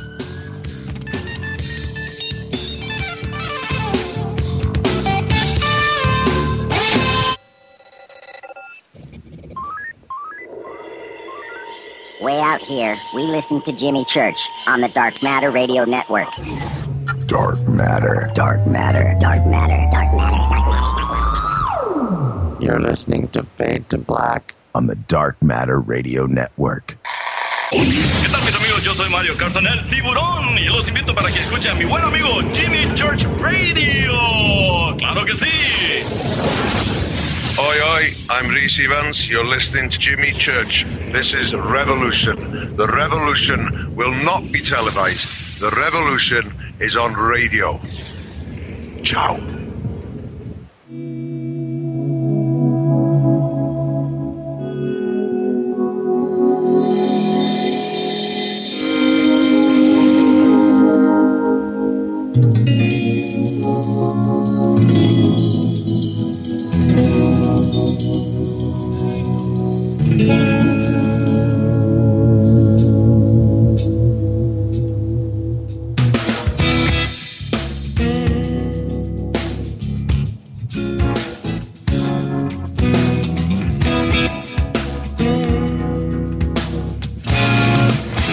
Everybody, welcome back.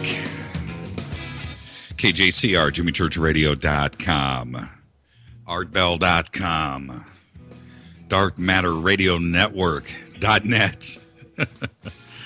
All right. Shoot me an email to Jimmy at JimmyChurchRadio.com. Follow us on Twitter at JChurchRadio, YouTube. Everything's got Jimmy Church, Fade to Black. Something is in it. You can find it. Go like, subscribe, friend.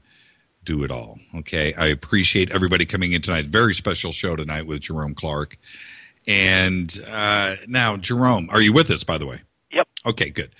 And thanks for hanging on and giving us another segment here. But I can't let you get away with I have an opportunity here to ask you some things that I just need to ask. Out of everything, and you've documented every single, going through the early 90s, UFO cases, there obviously are a couple that stand out for you in a black and white sense. And for you, give me one or two of the cases, leaving Roswell aside and some I don't of the think other. Roswell's really a strong case. Yeah, exactly. So leaving that, but for you, surprise me with something. Teach me something. Oh, I don't know that I have anything brilliant to say. I mean, it all depends on, what you consider an interesting UFO case. I think that the high strangeness cases are always, extraordinarily intriguing and scary and stuff. But again, they don't go anywhere. In the end, they're just stories, even when told by sincere people, because they're there in memory and testimony, nowhere else. The hardcore cases, as I said before, where if you're going to make a case for extraterrestrial visitation, this is where you go, and this is actually where the UFO controversy will be solved. It's the cases that science can deal with, like the RB-47 case, which is a case of an RB-47 aircraft over a period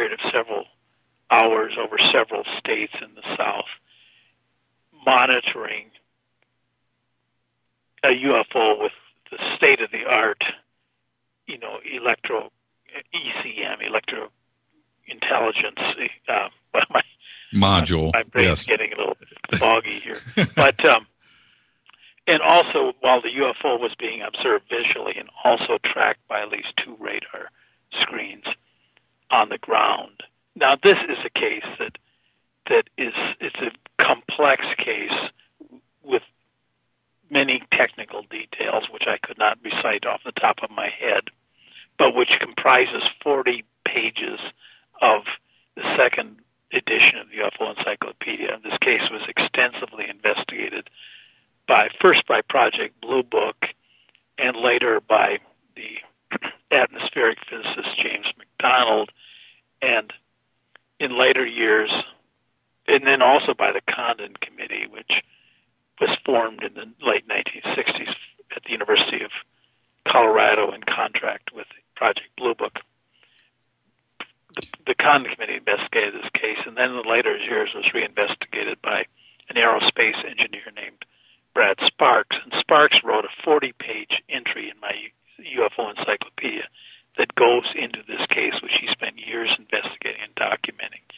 And Brad, who's not prone to overstatement, says that this is the one case that proves the existence of UFOs as, something technological and somebody else's technology. Now, the most impressive cases are not the most colorful. They're often quite technical. Such as? For example, the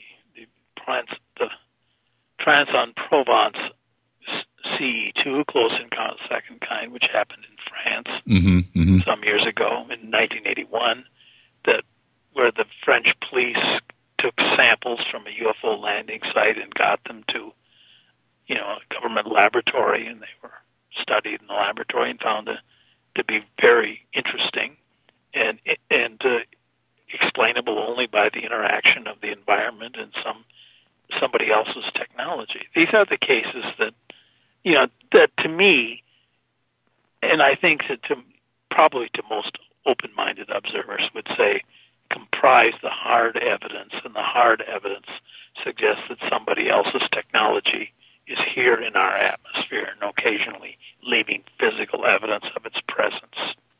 Well, for me, I've got a list of things that I'm slowly checking off here in doing this show, and one of those cases, and you're exactly right, is Bob Salas's experience with Malmstrom Air Force Base, and I'm assuming, I don't know, this is I can't exactly recall, but did that get included in the encyclopedia, the UFO book?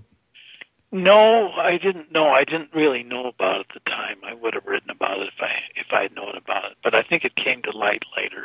Okay, that's so. I interviewed Bob last month, and it's a case where, and you talked about this earlier, but the truth is always in the details. It's in the details. If you're going to do, like you were saying, with channeling, and you're going to channel, and everything seems to be in broad terms and, nothing definitive. But in a case like with Captain Salas, that it's a black and white, obvious thing where there are documents there. And that. And then moving on to like Travis Walton, who I interviewed last week, again, witnesses and the police and the detective, there's things involved in this case other than an experience anomaly. And I just stop with cases like that. And those are the people that I need to have on this show to answer questions for me, because an experience anomaly is one thing that is, and it is, we had Stan Romanek on last week. And, an extreme case of experience anomaly. But it's those cases for me that where you've got the black and white stuff that backs up the case. Yeah, these are the event anomalies. Yes. Yeah. And these happened in this world outside somebody's head or outside some kind of fuzzy realm that's not quite real, not quite unreal. Now, these happened in the sense that we ordinarily use the verb happened. And again, we're up against. I just want to get as much in with you before you have to depart. Give me one case where I understand the RB49, but and we just touched upon that. But what's the one thing where you would, if you were trying to convince somebody, a friend of yours, a family member, where you just had to stomp your hand down on the table and go, no, this, okay, but check this out. What's the one case that you feel strongest about? Well, I think that again, it's RB-47 case, the Coyne helicopter case from October 1973, where you have an extraordinary interaction of a helicopter crew and a UFO that causes, the craft, the helicopter to descend something like 1,200 feet. This is witnessed by separate independent witnesses on the ground. And, it's cases like that just are uncrackable. Of course, people try to crack them, and that's an inevitable part of the whole kind of dynamic. But nobody's ever come up with a persuasive counter-explanation than that there was some kind of extraordinary interaction between witnesses and earthly technology and somebody else's technology. What do you think it's going to, what is it going to take for disclosure? Tomorrow night I have Stephen Bassett on, and somebody I respect a lot, and he's a courageous guy, and sometimes I think he's out there all alone. We need more people like Stephen to face up to the big bear that is our government. But what do you think it's going to take? What is the event that's going to happen? They always talk about the flying saucer on the White House lawn, but short of that, what is it that it's going to take? You have presented and published so much, and even that is not enough. What is it? What do you think is going to push the government over the edge for any type of disclosure? Well, I don't know if the government has anything to disclose. But in terms of just solving this thing, and science pays attention to it and resolves the issues, and science can solve this, I think that I'm trying to compress this into a very simple thing because this is something I've thought a lot about. Mm-hmm. But I think it's going to happen the next generation or two. It's going to happen as we discover more and more old extrasolar planets, as it becomes clear that Earth-like planets are staggeringly abundant in our galaxy, hundreds of millions and more of Earth-like planets. If that's true, the galaxy is almost certainly teeming with intelligent civilizations. It beggars belief that if that's true, that we're not going to see direct evidence of that in our space, because some of these civilizations will be traveling through the galaxy, either with manned vehicles or robot vehicles. We're going to see evidence because they will be able to know through their instruments that the Earth harbors life. Through this spectroscopic analysis will show them that there are all the elements of biology and life on Earth. And so they wouldn't discover us accidentally. They would come here because they knew we were here. That is the subject, actually, of growing quiet speculation among astronomers who are thinking about extraterrestrial life. Well, we're certainly doing that's exactly what we're doing now. Right. And also, the complete failure of the SETI program, which began in the late 1950s, has gotten nowhere.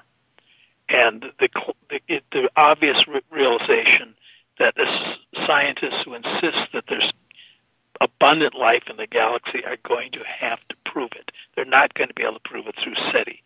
And they're going to have to look around elsewhere. And as some of them will privately admit, it may be time to look at the most puzzling UFO reports for that evidence. With SETI, this is where I'm a little bit divided. If we don't if we don't do it, I don't think that is good. If we, because then we know absolutely nothing. Although SETI hasn't been able to provide us with anything, but if we don't do it, do you think that's right too, as well? I think we need to. I think we need to listen. I mean, you. There's a book that came out recently that I recommend to anybody who's wrestling with these questions.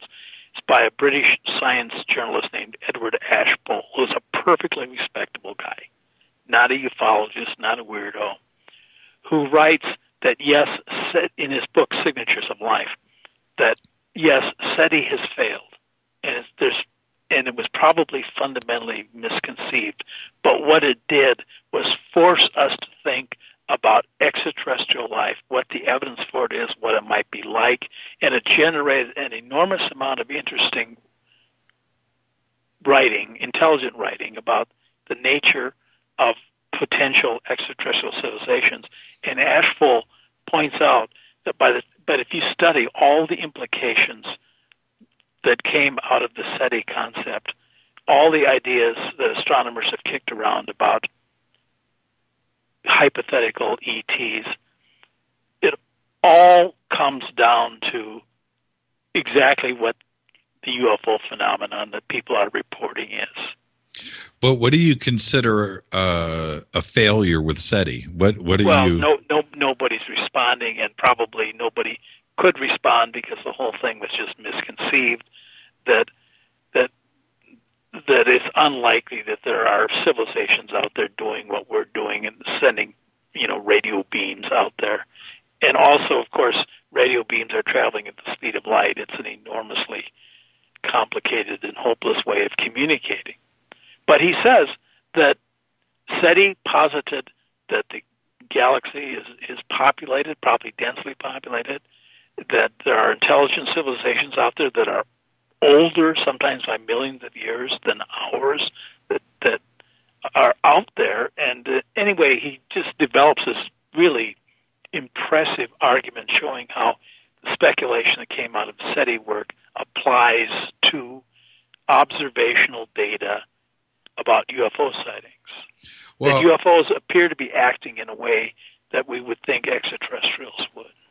If we, and my argument is this, and it's not really an argument, it's a statement, but if we didn't do it, if we didn't try, then certainly then we don't have any. I'd rather try and come up empty than have the question out there that we should have been trying this whole time. How do we not try? And that's just my view. But I think that's a reasonable thing to say, and I don't particularly disagree with you about that. I just wish that some money had been spent doing scientific research on UFO reports. Yeah, that's an obvious. I still, to this day, I thought this is where, when I was a kid, now you've got just a couple of years on me, okay, but let's go back to 1969, 1970-ish, and I'm reading and I find out about Hynek and Project Blue Book, and I'm all excited.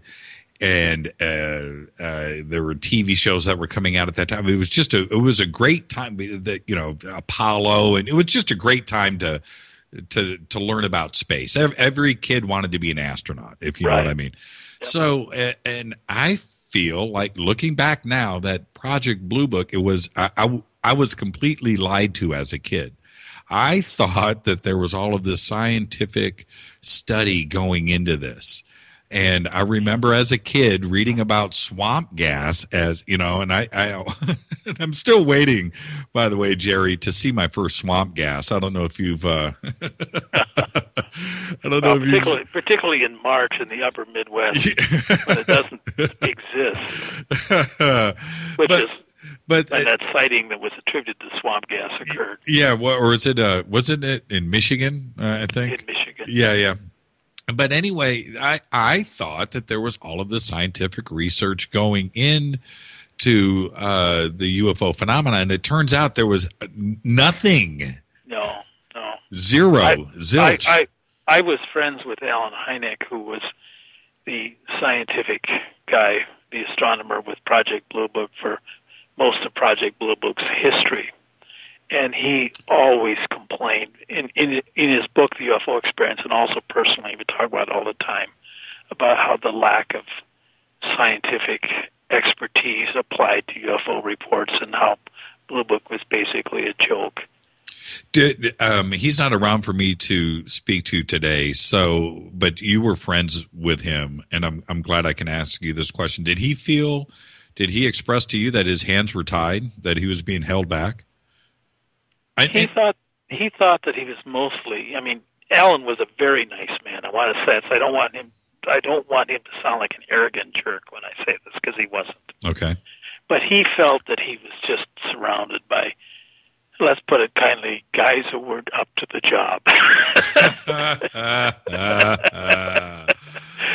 And he would shake his head when he would talk about some of these characters who, these Air Force officers and enlisted men who were in Blue Book who really didn't know much about anything and were just basically time servers shuffling paper.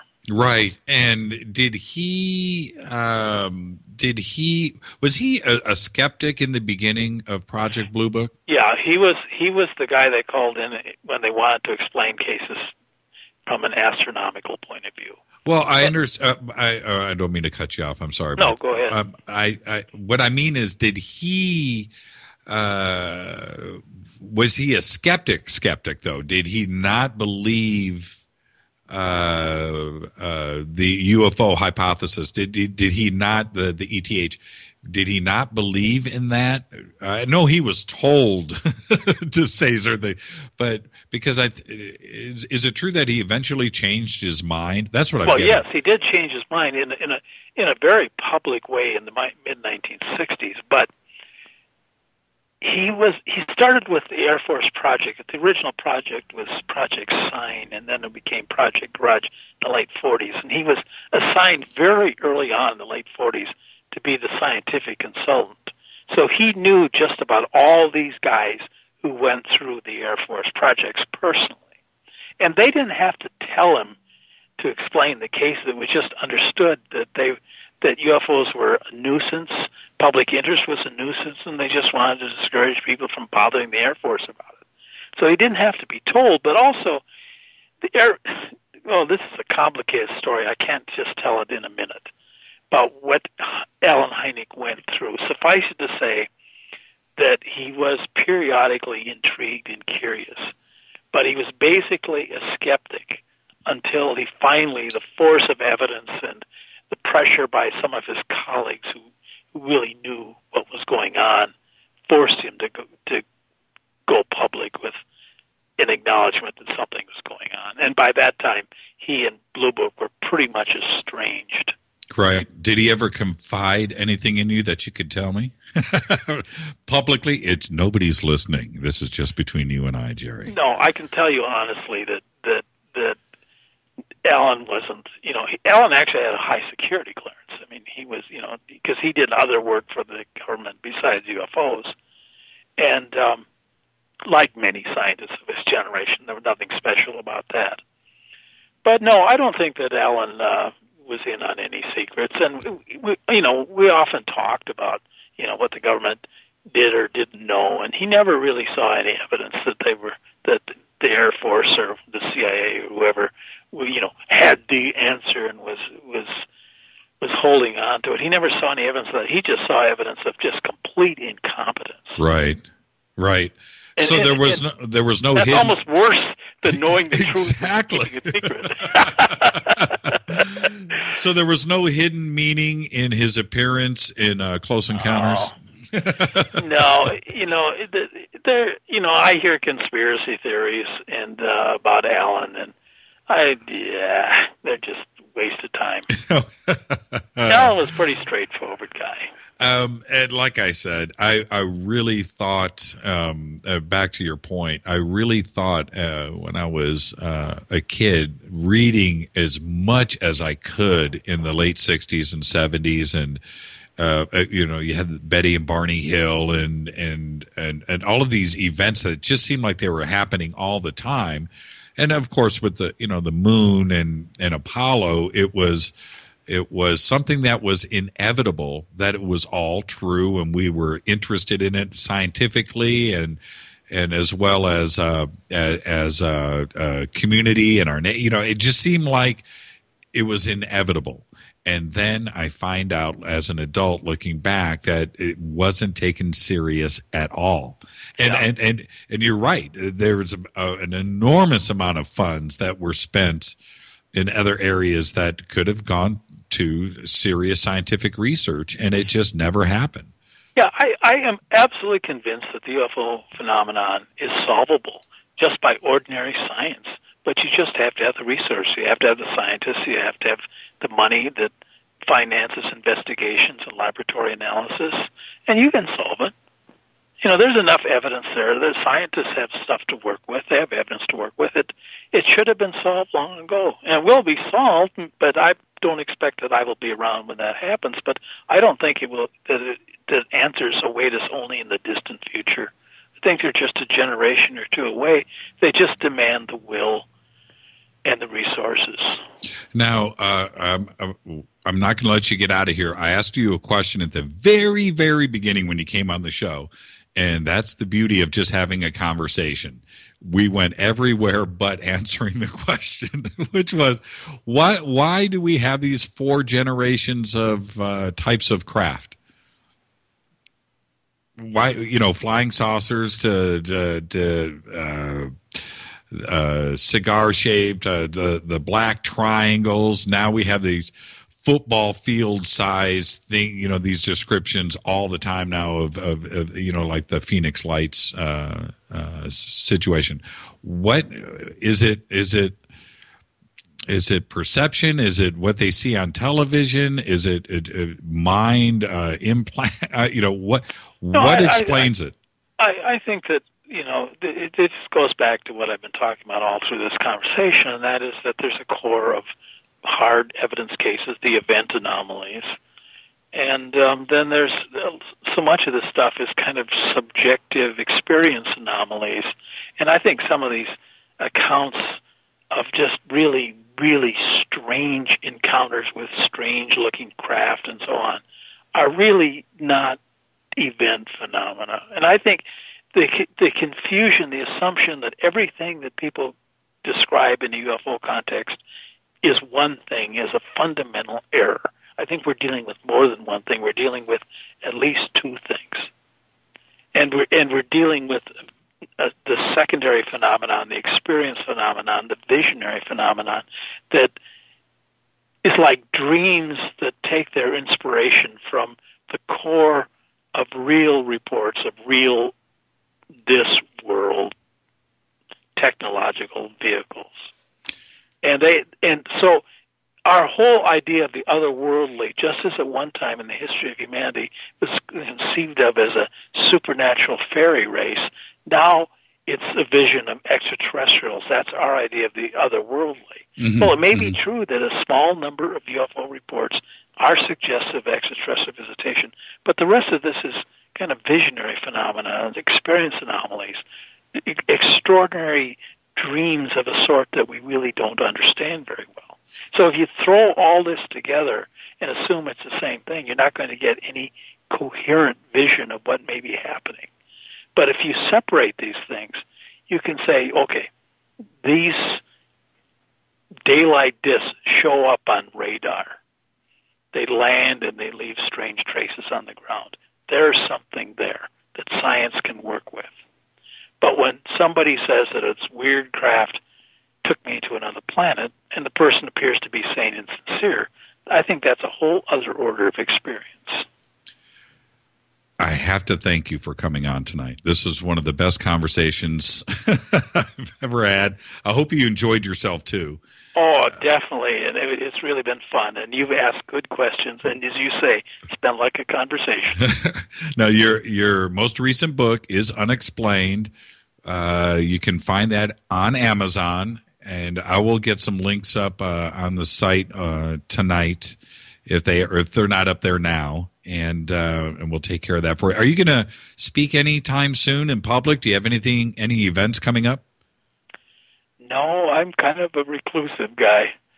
I used to do all of that, but I just stay home with my family and my cats. And that's why I just have to say thank you for coming out of semi-retirement. And this, for everybody out there, it means a lot to everybody. And it was just a wonderful experience. Thank you very much. Well, thank you very much. Good night. And good night. We'll talk soon. Thank you. Okay. Good night. Wow. JimmyChurchRadio.com. And what more can I say? That's Fade to Black. That was Jerome Clark. And I've never had a conversation like that before. That was just extraordinary. I feel a little dumb at the moment. This is Fade to Black. I'm your host, Jimmy Church. Stay with us. We're going to take a little break. What's up? My name's Brian Taylor, Ninja Badass Extraordinaire, and this is JimmyChurchRadio.com.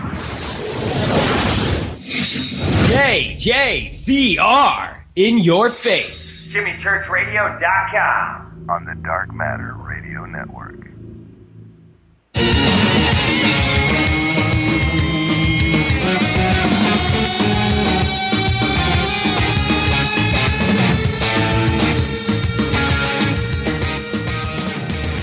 Woo! Fade to Black on the Dark Matter Radio Network. Let's open up the phone lines. 323-825-5045. I would like to get your input on that conversation. That was absolutely incredible. The phone lines are wide open. 323-825-5045. I've got a bunch of other stuff that I wanted to try to get into this evening and cover. So I'm going to get into some of that. But I just want to say what you just experienced right there with Jerome Clark. This is one of the most prolific, extraordinary writers. And if you haven't, in our generation, and if you haven't experienced any of it, you've got to go and read. He was somebody that I had to seek out. And he so graciously agreed to come on and spend some time with us tonight. But that was an event, and you just heard him say it himself. It's something that he just doesn't do. And in talking to him and with our conversations throughout the week, he couldn't wait to come on the show, and he was excited about it. He just doesn't do it often, and that was extraordinary, to say the least. And for him to, and I want to summarize a little bit about a couple of points that he made. Now, earlier this week, he sent me a couple of papers, and so I went through and I read them, and that's basically what this conversation was about tonight: the anomaly. The Experience Anomaly, and what the difference between the two of them are. By the way, shoot me an email to Jimmy@JimmyChurchRadio.com. I've got a big chunk of email in front of me. Send me some more, Jimmy@JimmyChurchRadio.com. If I can get to them, I will. But I want the emails to come in real time in response to what I'm talking about, okay, and what you just experienced. Also and I can see that there's been some posting going on in the forums. I'm looking at that now, too, as well. And please get over to the forum. I will respond in the forum after the show tonight. I will get as much of that done as I can. That is JimmyChurchRadio.com. Go to the forum, social forums page. Okay? Now, so anyway, there's two different anomalies that he's referring to. And by the way, I'm watching the emails come in, anomaly. There's two. There's the event anomaly, which is something that can be backed up with some type of fact, a second witness, a photograph, radar, film, video. There's that aspect of it where it's backed up by something. It's an event that actually happened, trace evidence, physical stuff. And then there is the experience anomaly, which is something that you can't back up. It's just your experience. You have no proof. And You heard me tell the story earlier about my little experience anomaly. This paper today, or the paper that I had read, explains the experience anomaly that has gone back throughout history and how it can tie in and does tie in all the way up to today, where the experience anomaly in folklore with fairies and gnomes and other types of things that could never be proven.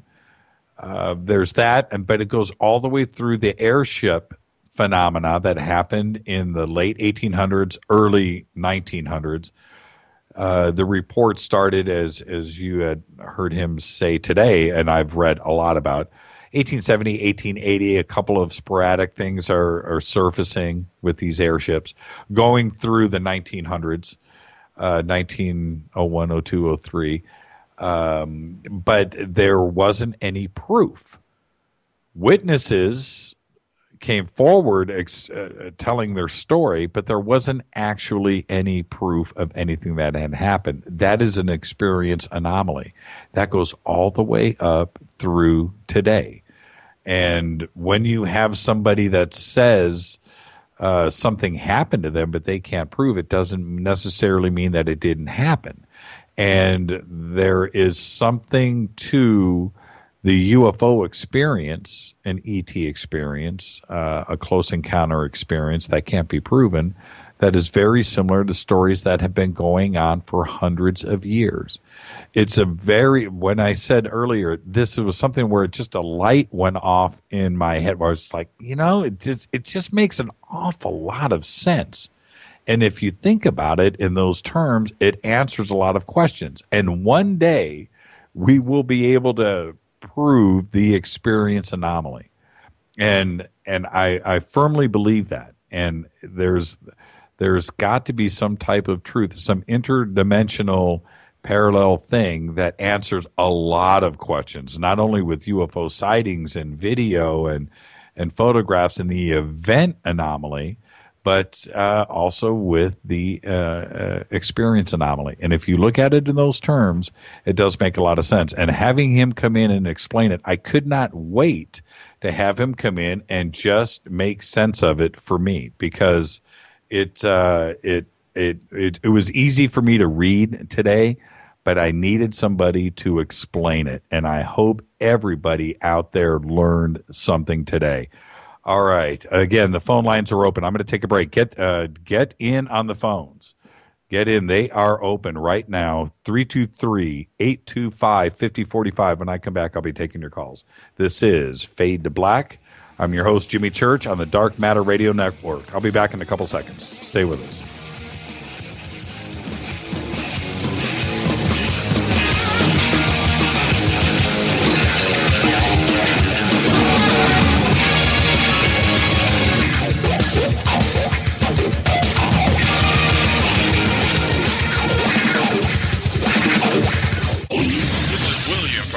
And I listen to JimmyChurchRadio.com. Jimmy Church. My name is Alan, and I listen to JimmyChurchRadio.com. He's always giving it to you straight. JimmyChurchRadio.com. On the Dark Matter Radio Network. Hi, this is Rob Reiner from Anvil, and you're listening to JimmyChurchRadio.com. What's up? I'm Chris. What up? This is Kyle Massey, and you're listening to Jimmy Church Radio, The Revolution.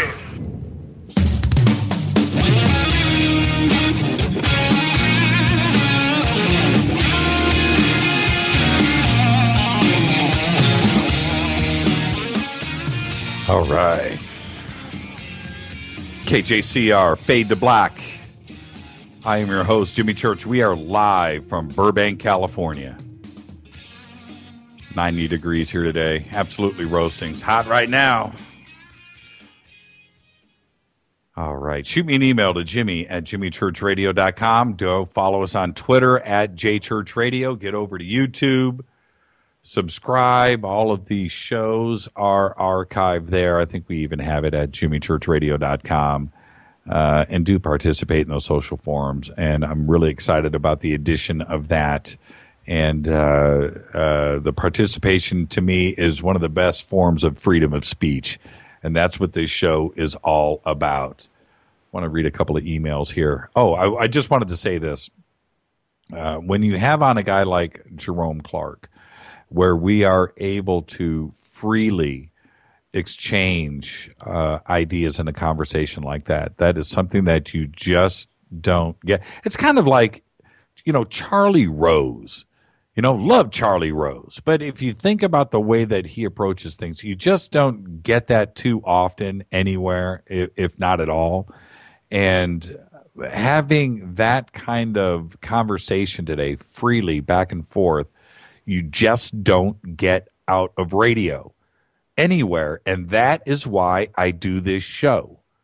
I need to, one of the things when I'm going to go on the Wayback Machine for a second, but when I decided to get into radio, it was because I just wasn't getting what I needed from the programming. I would get like half. And it was something that I just thought, if I ever get back, I'm going to go back to school. I want to get into this, and I want to give. I wanted to have a program that allowed myself to give 100%, where I knew that deep down inside I wasn't holding back for anybody. And then that's the little piece that I was missing. If I could just find a way to give that back. And that conversation we just had with Jerome Clark, not only that, all of our guests, but that's a classic example of not holding back. And he knew that he didn't have to hold back. He was able to just talk freely and open up that frontal lobe of his brain and get that connected to his mouth and be able to just talk. And it comes across. And I hope that you enjoyed exactly how I felt that it comes across, because that is important to me. Shoot me an email. Tell me. Tweet. Just let me know that we're on target, that you understand what I am trying to say right now. It is very important to have that kind of open lines of communication. All right, I want to read a couple of emails. And by the way, got some phone calls coming in. 323-825-5045. And if you're not writing it down, get over to the website. Get over to jimmychurchradio.com. The phone number's right there. You can also Skype. We have a Skype line, too, as well, which is Fade to Black 14. Love the way that Skype sounds, by the way. And if you have a really good microphone on your computer or a headset, Skype is wonderful. Skype sounds like me right now. It sounds like you're right in here. Okay, a couple of emails really quick. Hi. Oh, this is titled Experiencer Anomaly.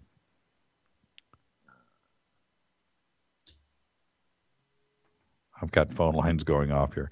Hi, I was driving home from Vegas, and we were in the mountains of Wyoming, and my buddy went to sleep in the back of the Winnebago, and it was 10:30, 11 o'clock at night, and I suddenly became very drowsy.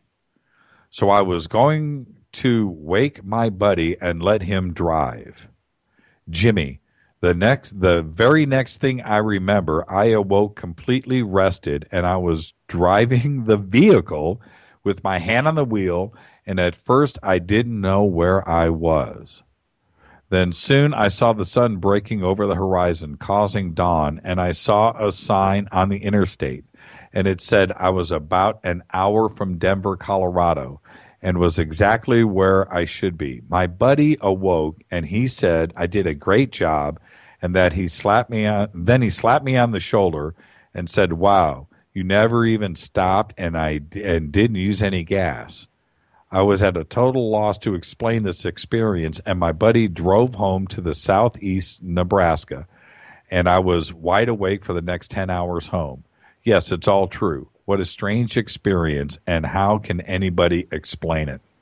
And that's exactly what an experience anomaly is. I had a friend. You know what? I can say his first name. His name is Dell.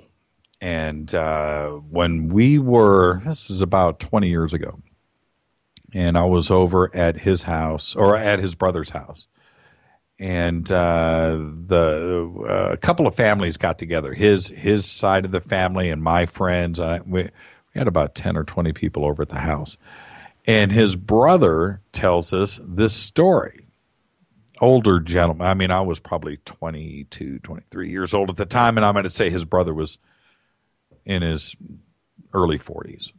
Tells us this story, and this is an experience anomaly. He says that he was driving down the Angeles Crest Freeway, which, for everybody to understand, the Angeles Crest Freeway is a winding road that goes up through the mountains here in California that connect the San Fernando, San Gabriel Valley all the way to the other side to the Mojave Desert. So if you take that freeway, and I have no idea how many miles it is, but it's got to be 50, 100 miles, the way it winds through the mountains, goes up over Mount Waterman to the other side, ends up in the Mojave Desert on the far side. But it is a winding road that you see in all of the TV commercials. When you see a car winding down a beautiful highway, it always tends to be the Angeles Crest Highway. Very beautiful winding road. Some of it can be very secluded. Some of it, there's a lot of traffic on. A lot of motorcycles go up there and race and do stuff. Well, anyway, he's up on the Angeles Crest Highway, and he sees up ahead a little person in a silver suit with a helmet on, space helmet, running across the road. And he pulls his car over, and he sees another one run across the road and down the mountainside. He pulls the car over, gets out of his car, and takes chase, runs into the woods. And he can see them up in front of him, and they're very short. They're 2 feet tall. Not 3 feet, not 4. Very, very, very short. But they did have some type of suit on, like a spacesuit. Not a tight-fitting, not this, but it was like a suit, breathing apparatus, helmet, the whole shot. But they were very, very short, 2 feet tall. But they're booking, and they are running through the woods, the two of them. And he's chasing them, going deeper and deeper and deeper into the woods, and cannot catch them. He can see them. He can make out details. They're not that far ahead, but what he can't do is catch them. They're always staying a little bit in front of him. Oh, by the way, this is like 12 noon. It's in the middle of the day. And eventually he tires out and gives up the chase. And he chased them for 30 minutes into the woods. And he turns around, and he's got to hike all the way back to the car. Now, he tells me this story. That's an experience anomaly in that he's got no witness, got no proof, got no cameras, and it's an extraordinary story, and you can't explain it away. What do you do with that? And for him, he was so matter of fact, and the detail and the level of the detail of everything that he hit me with in this story kept me, I was breathless. I was just sitting there. You've got to be joking, really. Now, I'm going to guess and say this was 1985 when he told me the story. So this is almost 30 years ago now. But it left a mark with me, and to this day, I have not forgotten that story. I've got to get a hold. I will get his brother on the air and have him tell this story. I would love for him to tell the story again. It was one of those things that took me down the road of ufology. And I've got a couple other things I need to talk about and get to here, but he took me into his office and showed me a bunch of books, and he had some videotape too as well on the subject of UFOs. And he was one of the guys that took me down that path originally. But he had this event that happened to him, and it affected him so much that he went out and got every single thing that he could, every book and he had a stack of Billy Meyer, he had a stack of this and these videos, and it changed his life. But he had told me then that it was something that, he was uncomfortable talking and telling his story to people because nobody believed him. And if I remember right, this guy was an electrical engineer and lived in a nice place down in El Toro, down in Southern California, nice area, and just a normal guy by all accounts. But he had his life changed, and in an indirect way, and he doesn't know it now, but it changed my life too as well, listening to him tell this story. And I believed everything that he said. There was no reason for him to make any of this up. A couple of creatures run across the Angeles Crest Highway. He pulls over his car, and he's got to go and investigate to see what it was. That's a crazy story, and it's not like a story that you've heard in a movie. It sounds like he was influenced by anything. It was a singular thing. I'd never heard anything like it, and it changed his life. And in a weird way, it's kind of ironic, isn't it? It changed mine. But that is an experience anomaly. So we're going to get some stuff posted up on the social forum, Experience Anomalies. I do want to hear everybody's story, and post it. I will respond. I want to know. I do. Okay. All right. I'm going to take another break. Now, I do have a couple of things that I've got to talk about that are in the news, and we will get to that stuff when I come back after the break. But I want to talk about Bitcoin. And if you haven't heard about Bitcoin, we're going to have a little Bitcoin conversation when we come back. This is Fade to Black. I'm your host, Jimmy Church, on the Dark Matter Radio Network. We'll be back right after this. 323-825-5045 when I come back.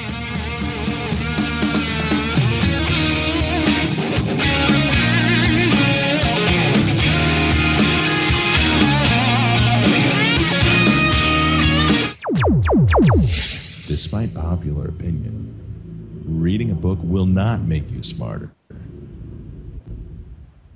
listening to Jimmy Church will. On the Dark Matter Radio Network. He's always giving it to you straight. JimmyChurchRadio.com. On the Dark Matter Radio Network.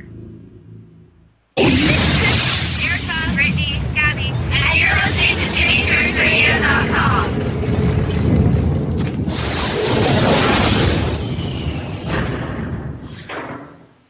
This is KJCR at JimmyChurchRadio.com. On the Dark Matter Radio Network.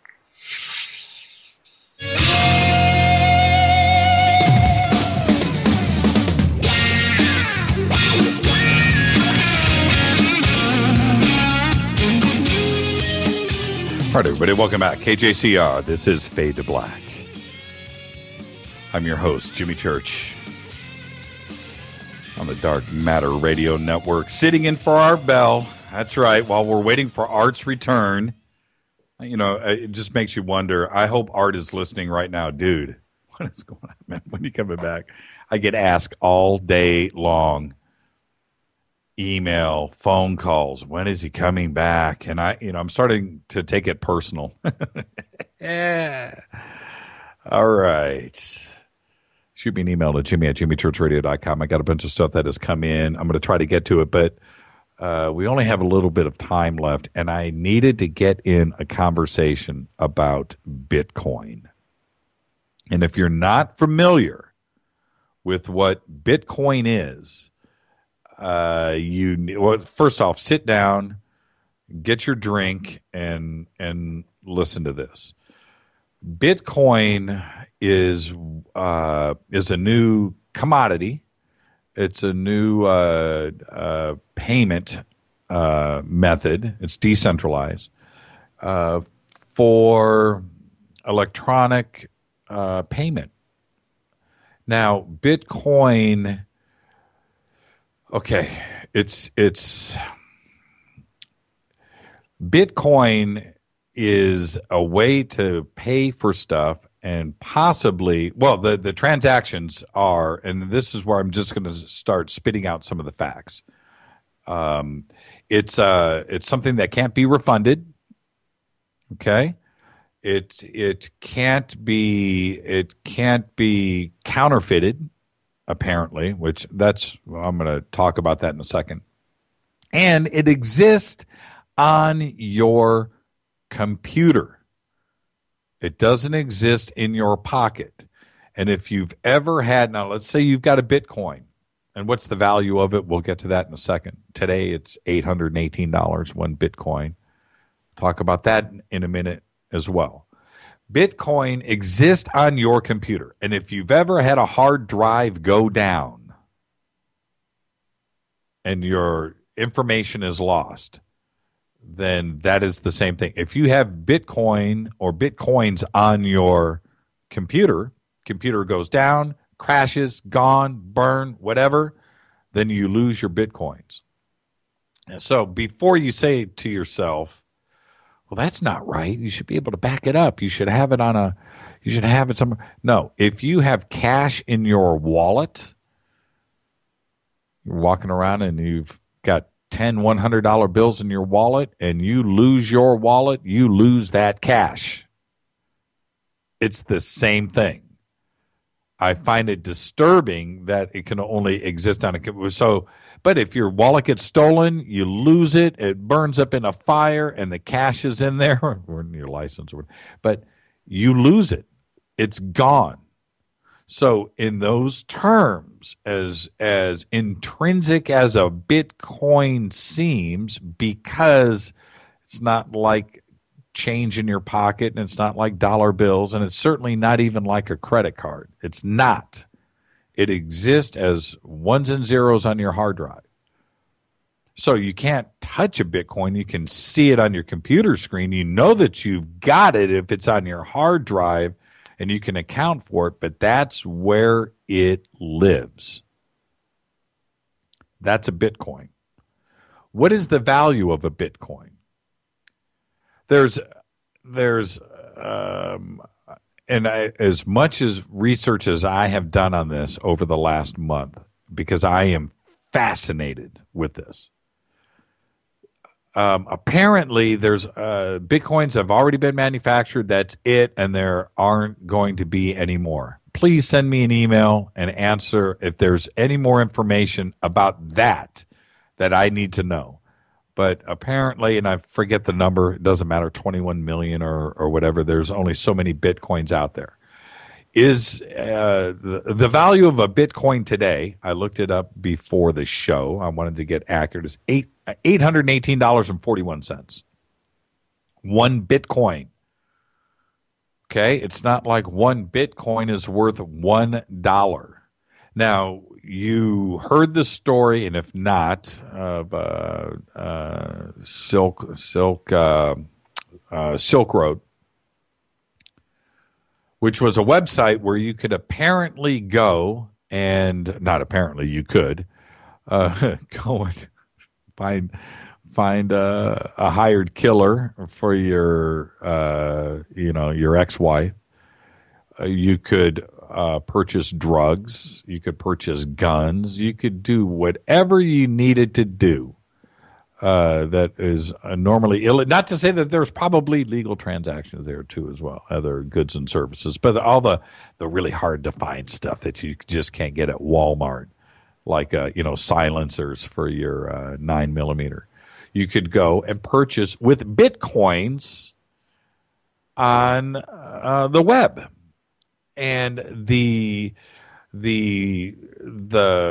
urban myth right now that is out there about Bitcoin is it's untraceable, and the feds, it's all discreet, and you can do these transactions. You can go buy your heroin, or you can go buy your guns or your murder for hire, and use Bitcoins for these transactions. Well, the feds certainly prove that theory, that urban legend, as incorrect when they shut down the website and arrested the the owner of the website. But he did get away with it for a few years. There's no doubt about that. But this is what it wasn't that part of the story that I found fascinating.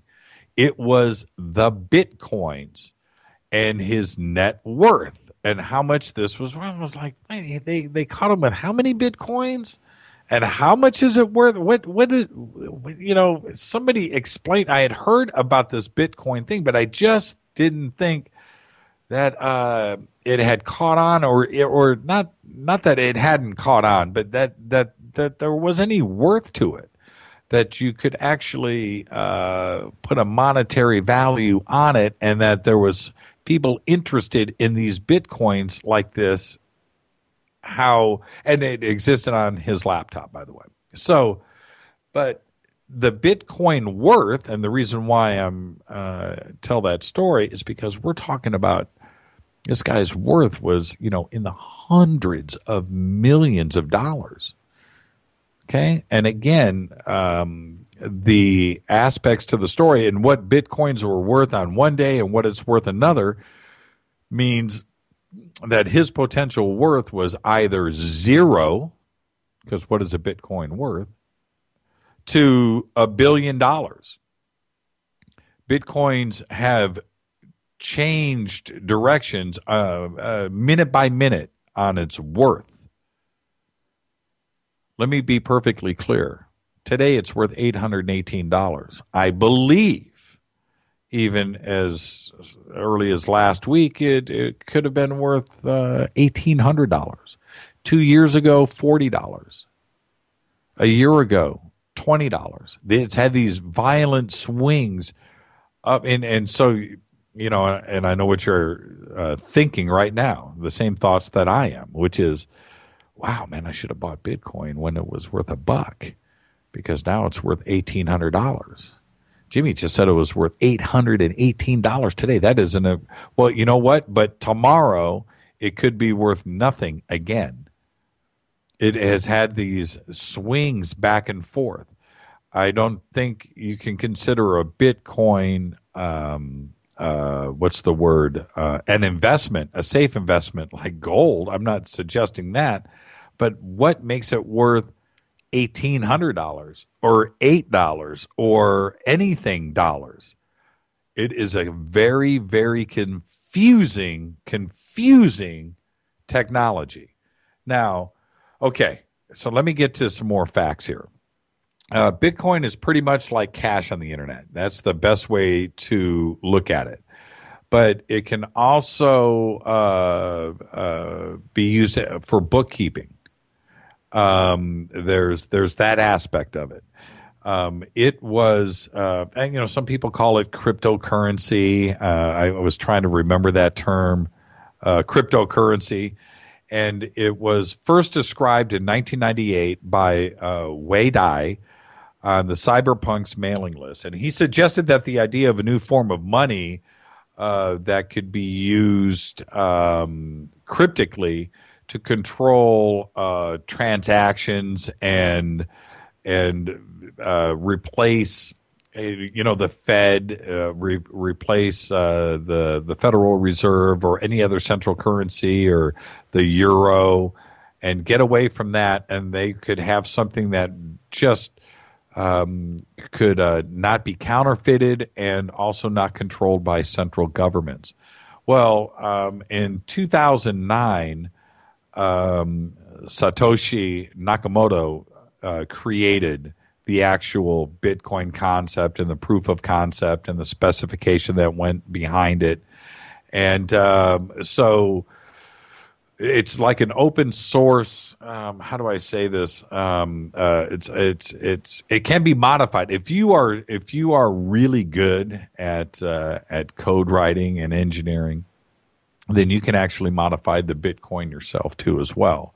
And now this is where, for me, and I need everybody to wrap their head around this for a second.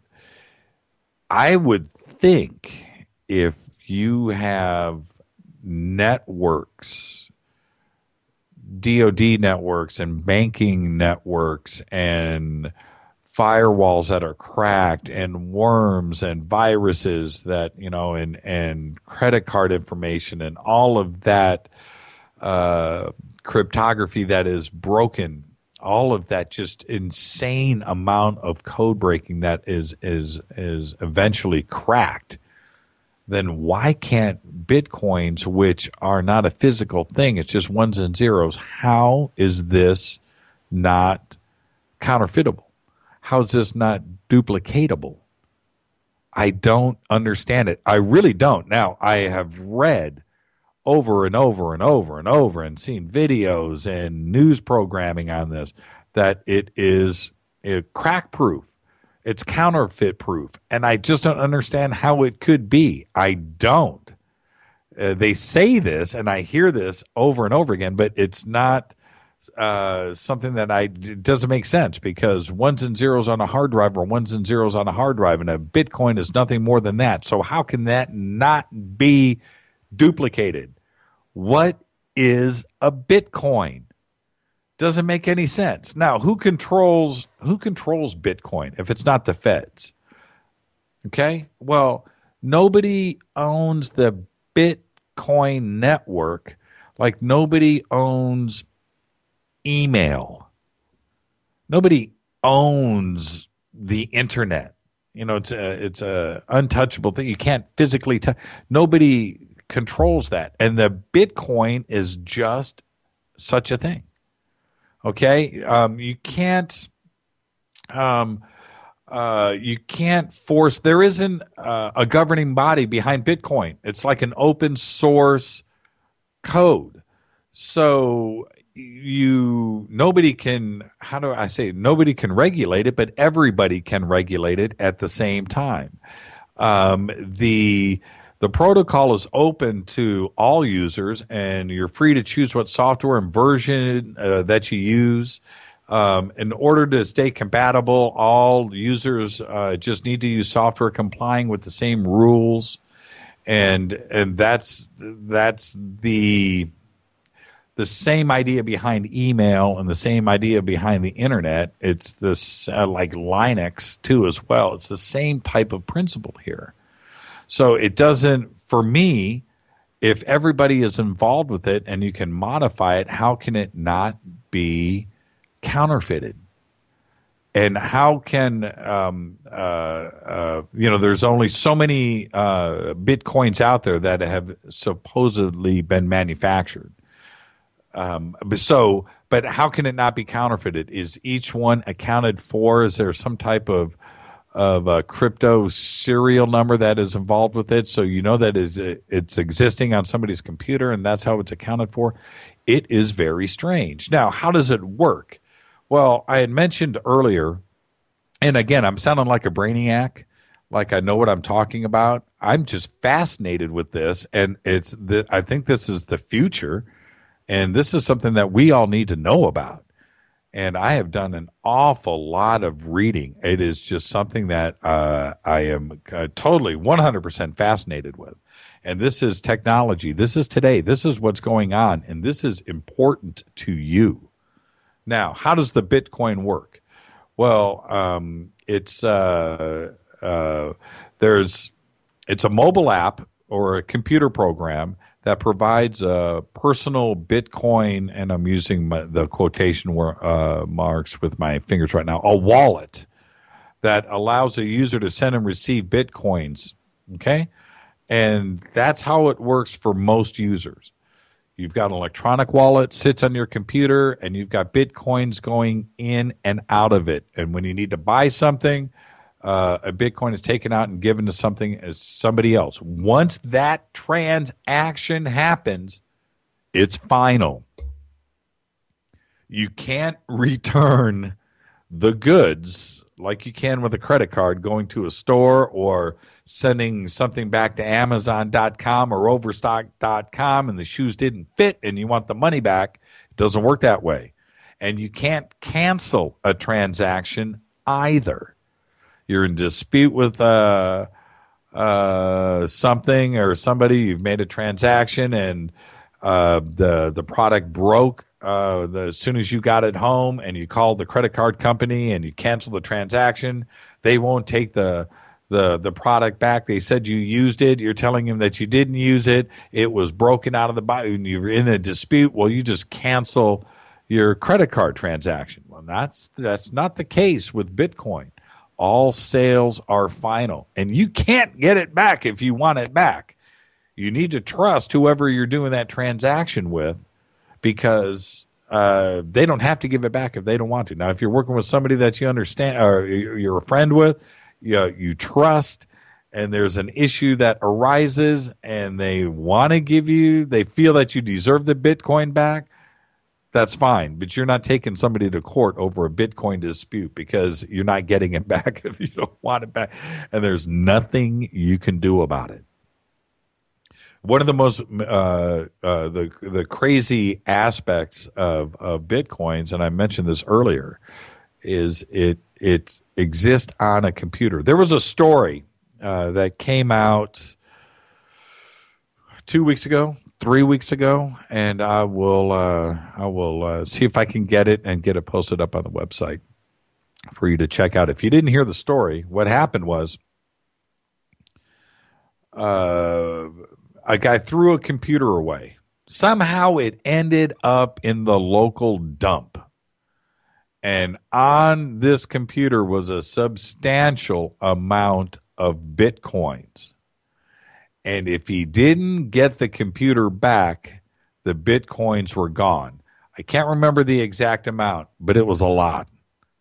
A few thousand Bitcoins.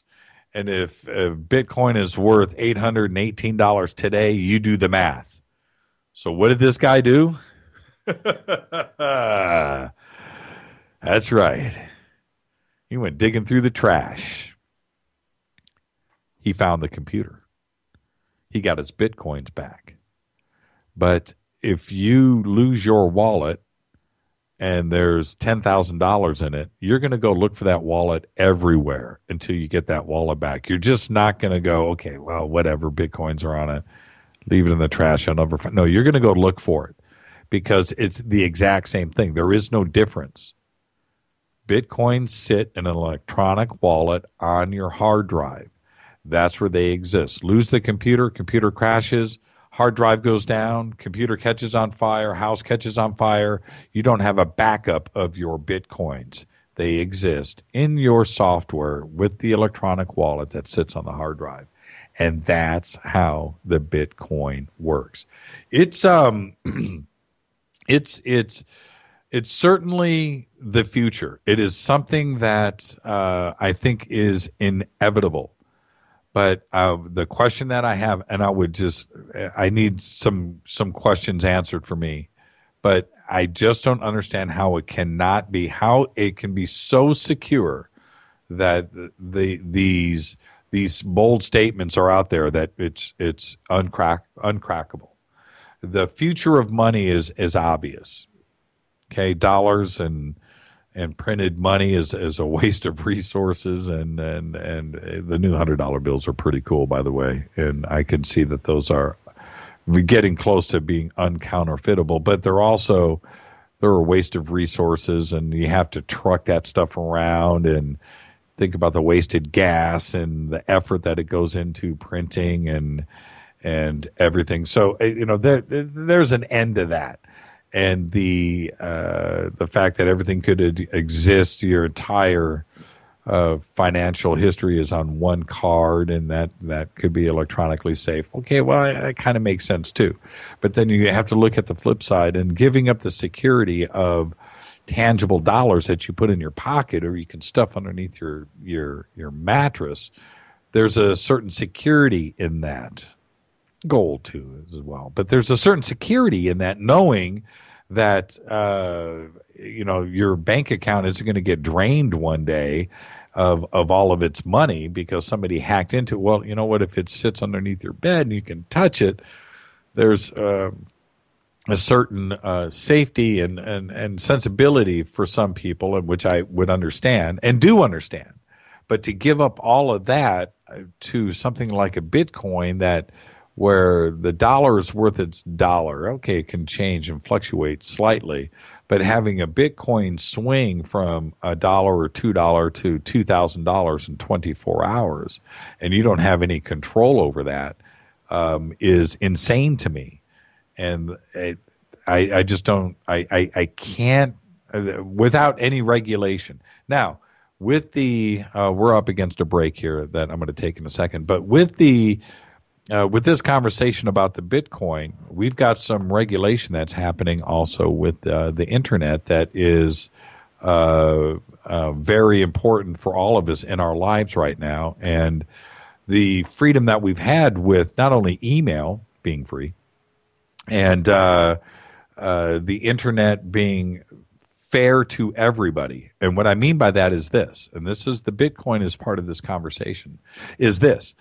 When you have a guy like me that is on an internet radio network, as great as dark matter is and as influential as dark matter is, we have the same influence and as a CBS or any other terrestrial radio or anything else. We are able to come on the air every night, broadcast to you, have advertisers, do sophisticated programming and guests and everything else that everybody, but we can do this freely with the same internet speeds as anybody else out there.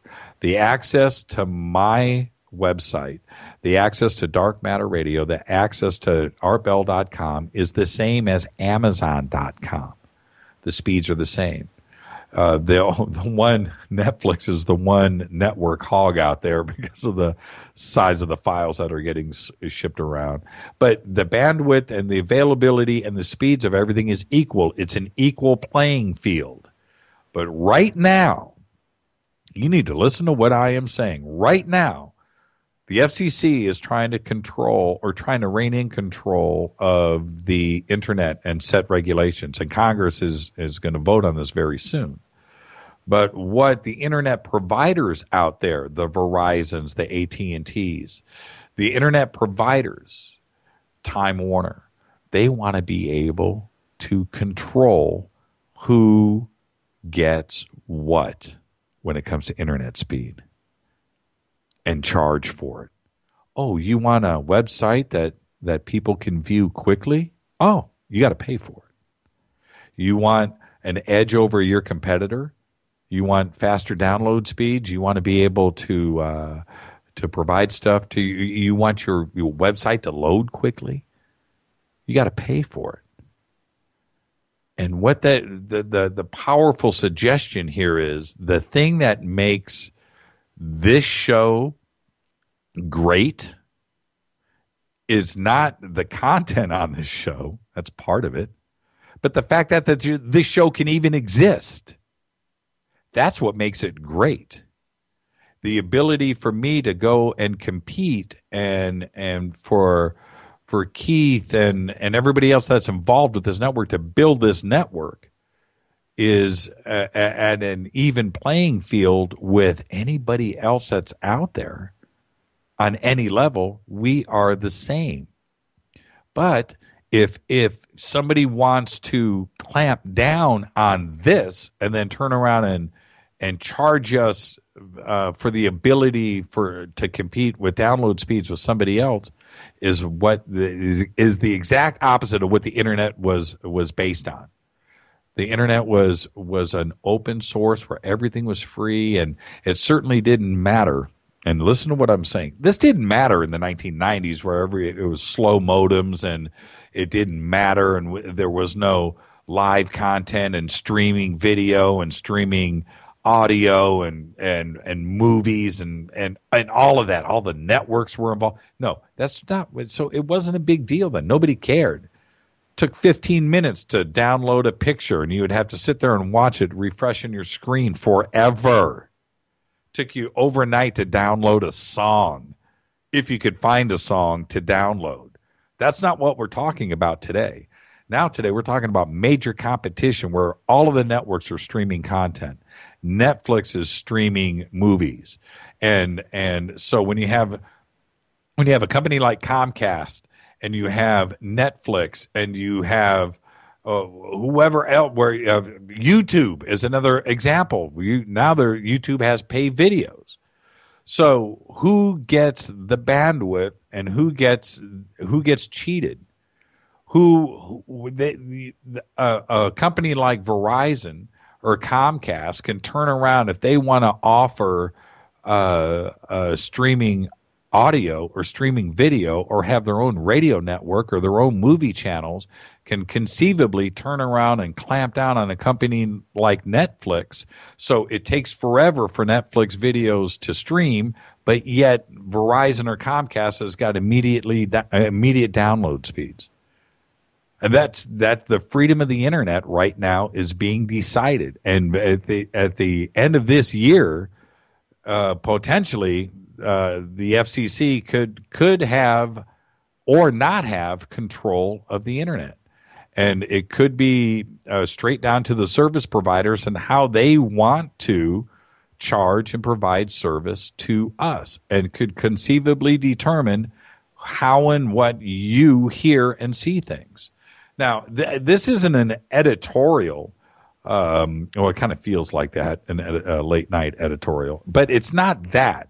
But it's something that you need to be aware of. And the unregulated internet and email was something that we've taken for granted up until today. And it allows me to have an even playing field with everybody else. But very soon here, the internet providers are asking for that control. And if you want a faster internet, if you want something different, then you're going to pay for the deluxe package. And if you don't care and you want slow moving this and that, then you're going to get the budget internet. Think about what I am saying. It is a crazy situation, and that's where Bitcoin comes in. And Bitcoin is an unregulated, decentralized situation where apparently there's going to be no government control. Now, to say that the government or anybody can't chase down what your transactions are on the internet, no, they can. And Bitcoins will be traced. There's no doubt about that. You're not going to do anything that anonymous. But, all right, so for right now, I'm going to take another quick break. We are almost out of here. I'm going to take one quick break, one last segment when we come back. This is Fade to Black. I'm your host, Jimmy Church. Sorry for the rambling. Didn't take any calls. Why? Because I talk a lot. Fade to Black. We'll be back right after this. Stay with us.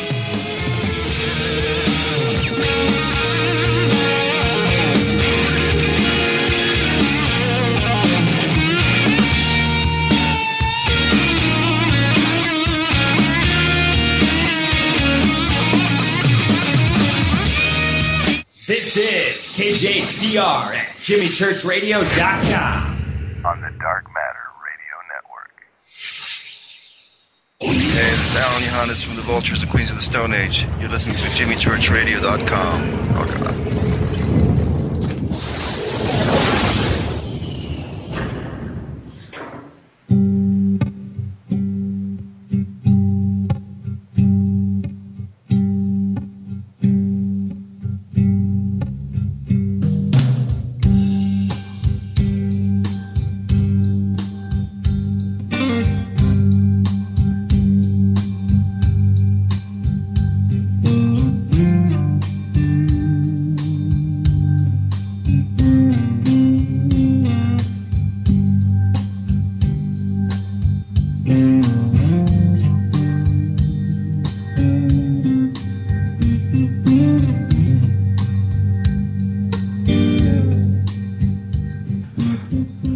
Oh, yeah. That's Doug Aldrich. Could listen to that all night. I could just let that roll till 10 o'clock and I am good. All right. So this is Fade to Black. I'm your host, Jimmy Church, KJCR, JimmyChurchRadio.com, Fade to Black on the Dark Matter Radio Network. Follow us on Twitter at JChurchRadio. Everything's over on YouTube. That is KJCR Fade to Black. The Facebook page is jimmychurchradio.com.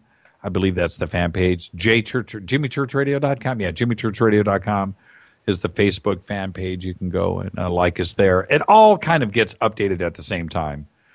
Everything kind of feeds into each other. It depends on what you're doing first, and they kind of feed each other. But if I was going to make my guess, I would say the Facebook page gets added first, which feeds into Twitter. And then if I do Twitter first, if anybody here at the station does Twitter first, that goes back to Facebook. They read weird and not the same. They all duplicate and stuff. So if you start anywhere, start at the Facebook page and then head over to Twitter, follow us there. If you want to see any of the shows, they are all posted. Most of them are posted on YouTube, and we are also updating everything on the highlights page on jimmychurchradio.com. You can go there too as well. So whatever your fancy, we're trying to keep all of the bases covered. All right. Now, I've only got a few minutes left, and I wanted to talk about this Iranian story with the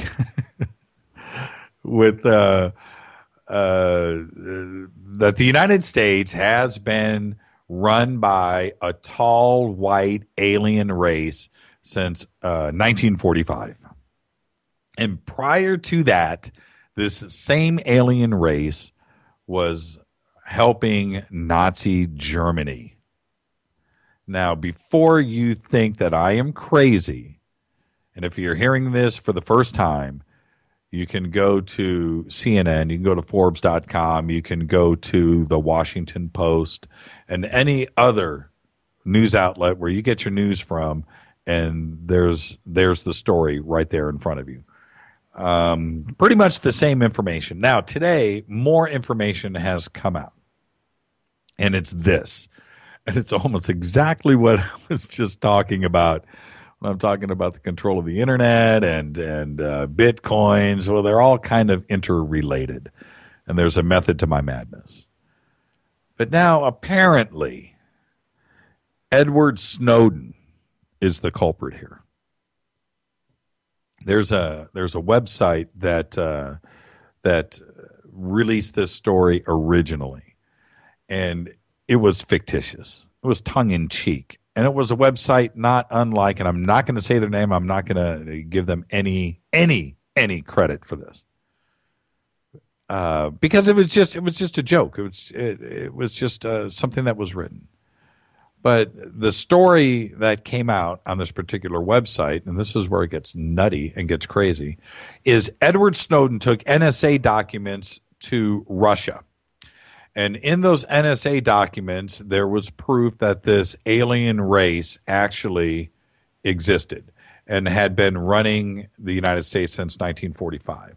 And this disclosure in these NSA documents were that that this alien race was using the internet to control the world and control our information, and the NSA was being run by aliens, and that's it, and that's what the internet is doing, and it's controlling information, controlling the news, invading your lives, spying on everybody, and it was aliens that are doing it.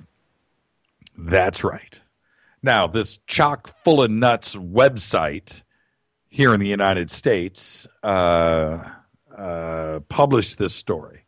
Now, the fascinating thing is that the Iranian news agency, which is called FARS, by the way, it's FARS News, FARS, took it at face value.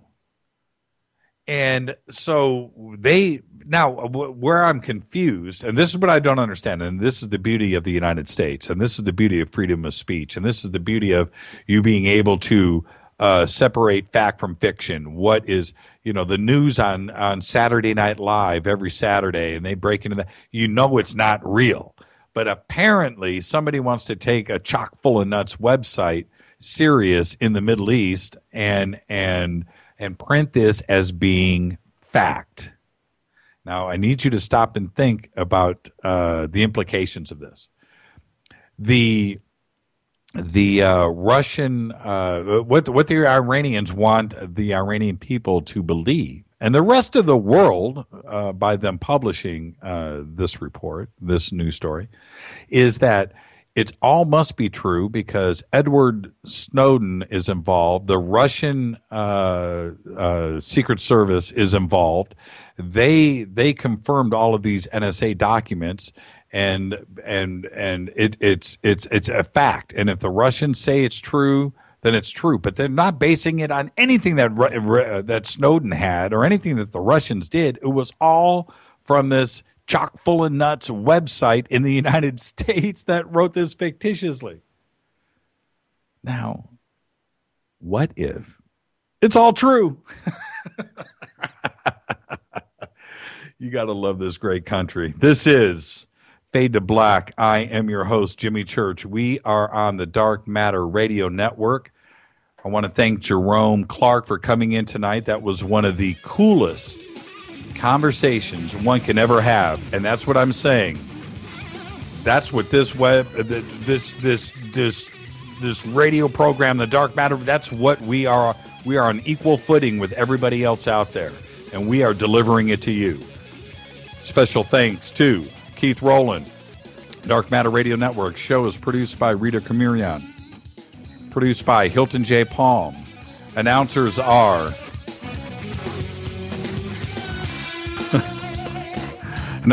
Mark Kovar. I am your host, Jimmy Church. This is Doug Aldrich, guitars for White Snakes. Going to take us out of here. And tomorrow night, don't forget, Stephen Bassett, PRG, Paradigm Research, will be in here to talk about citizen disclosure and his efforts right now with Congress and the government. I will talk to you soon. You guys have a good night. See you.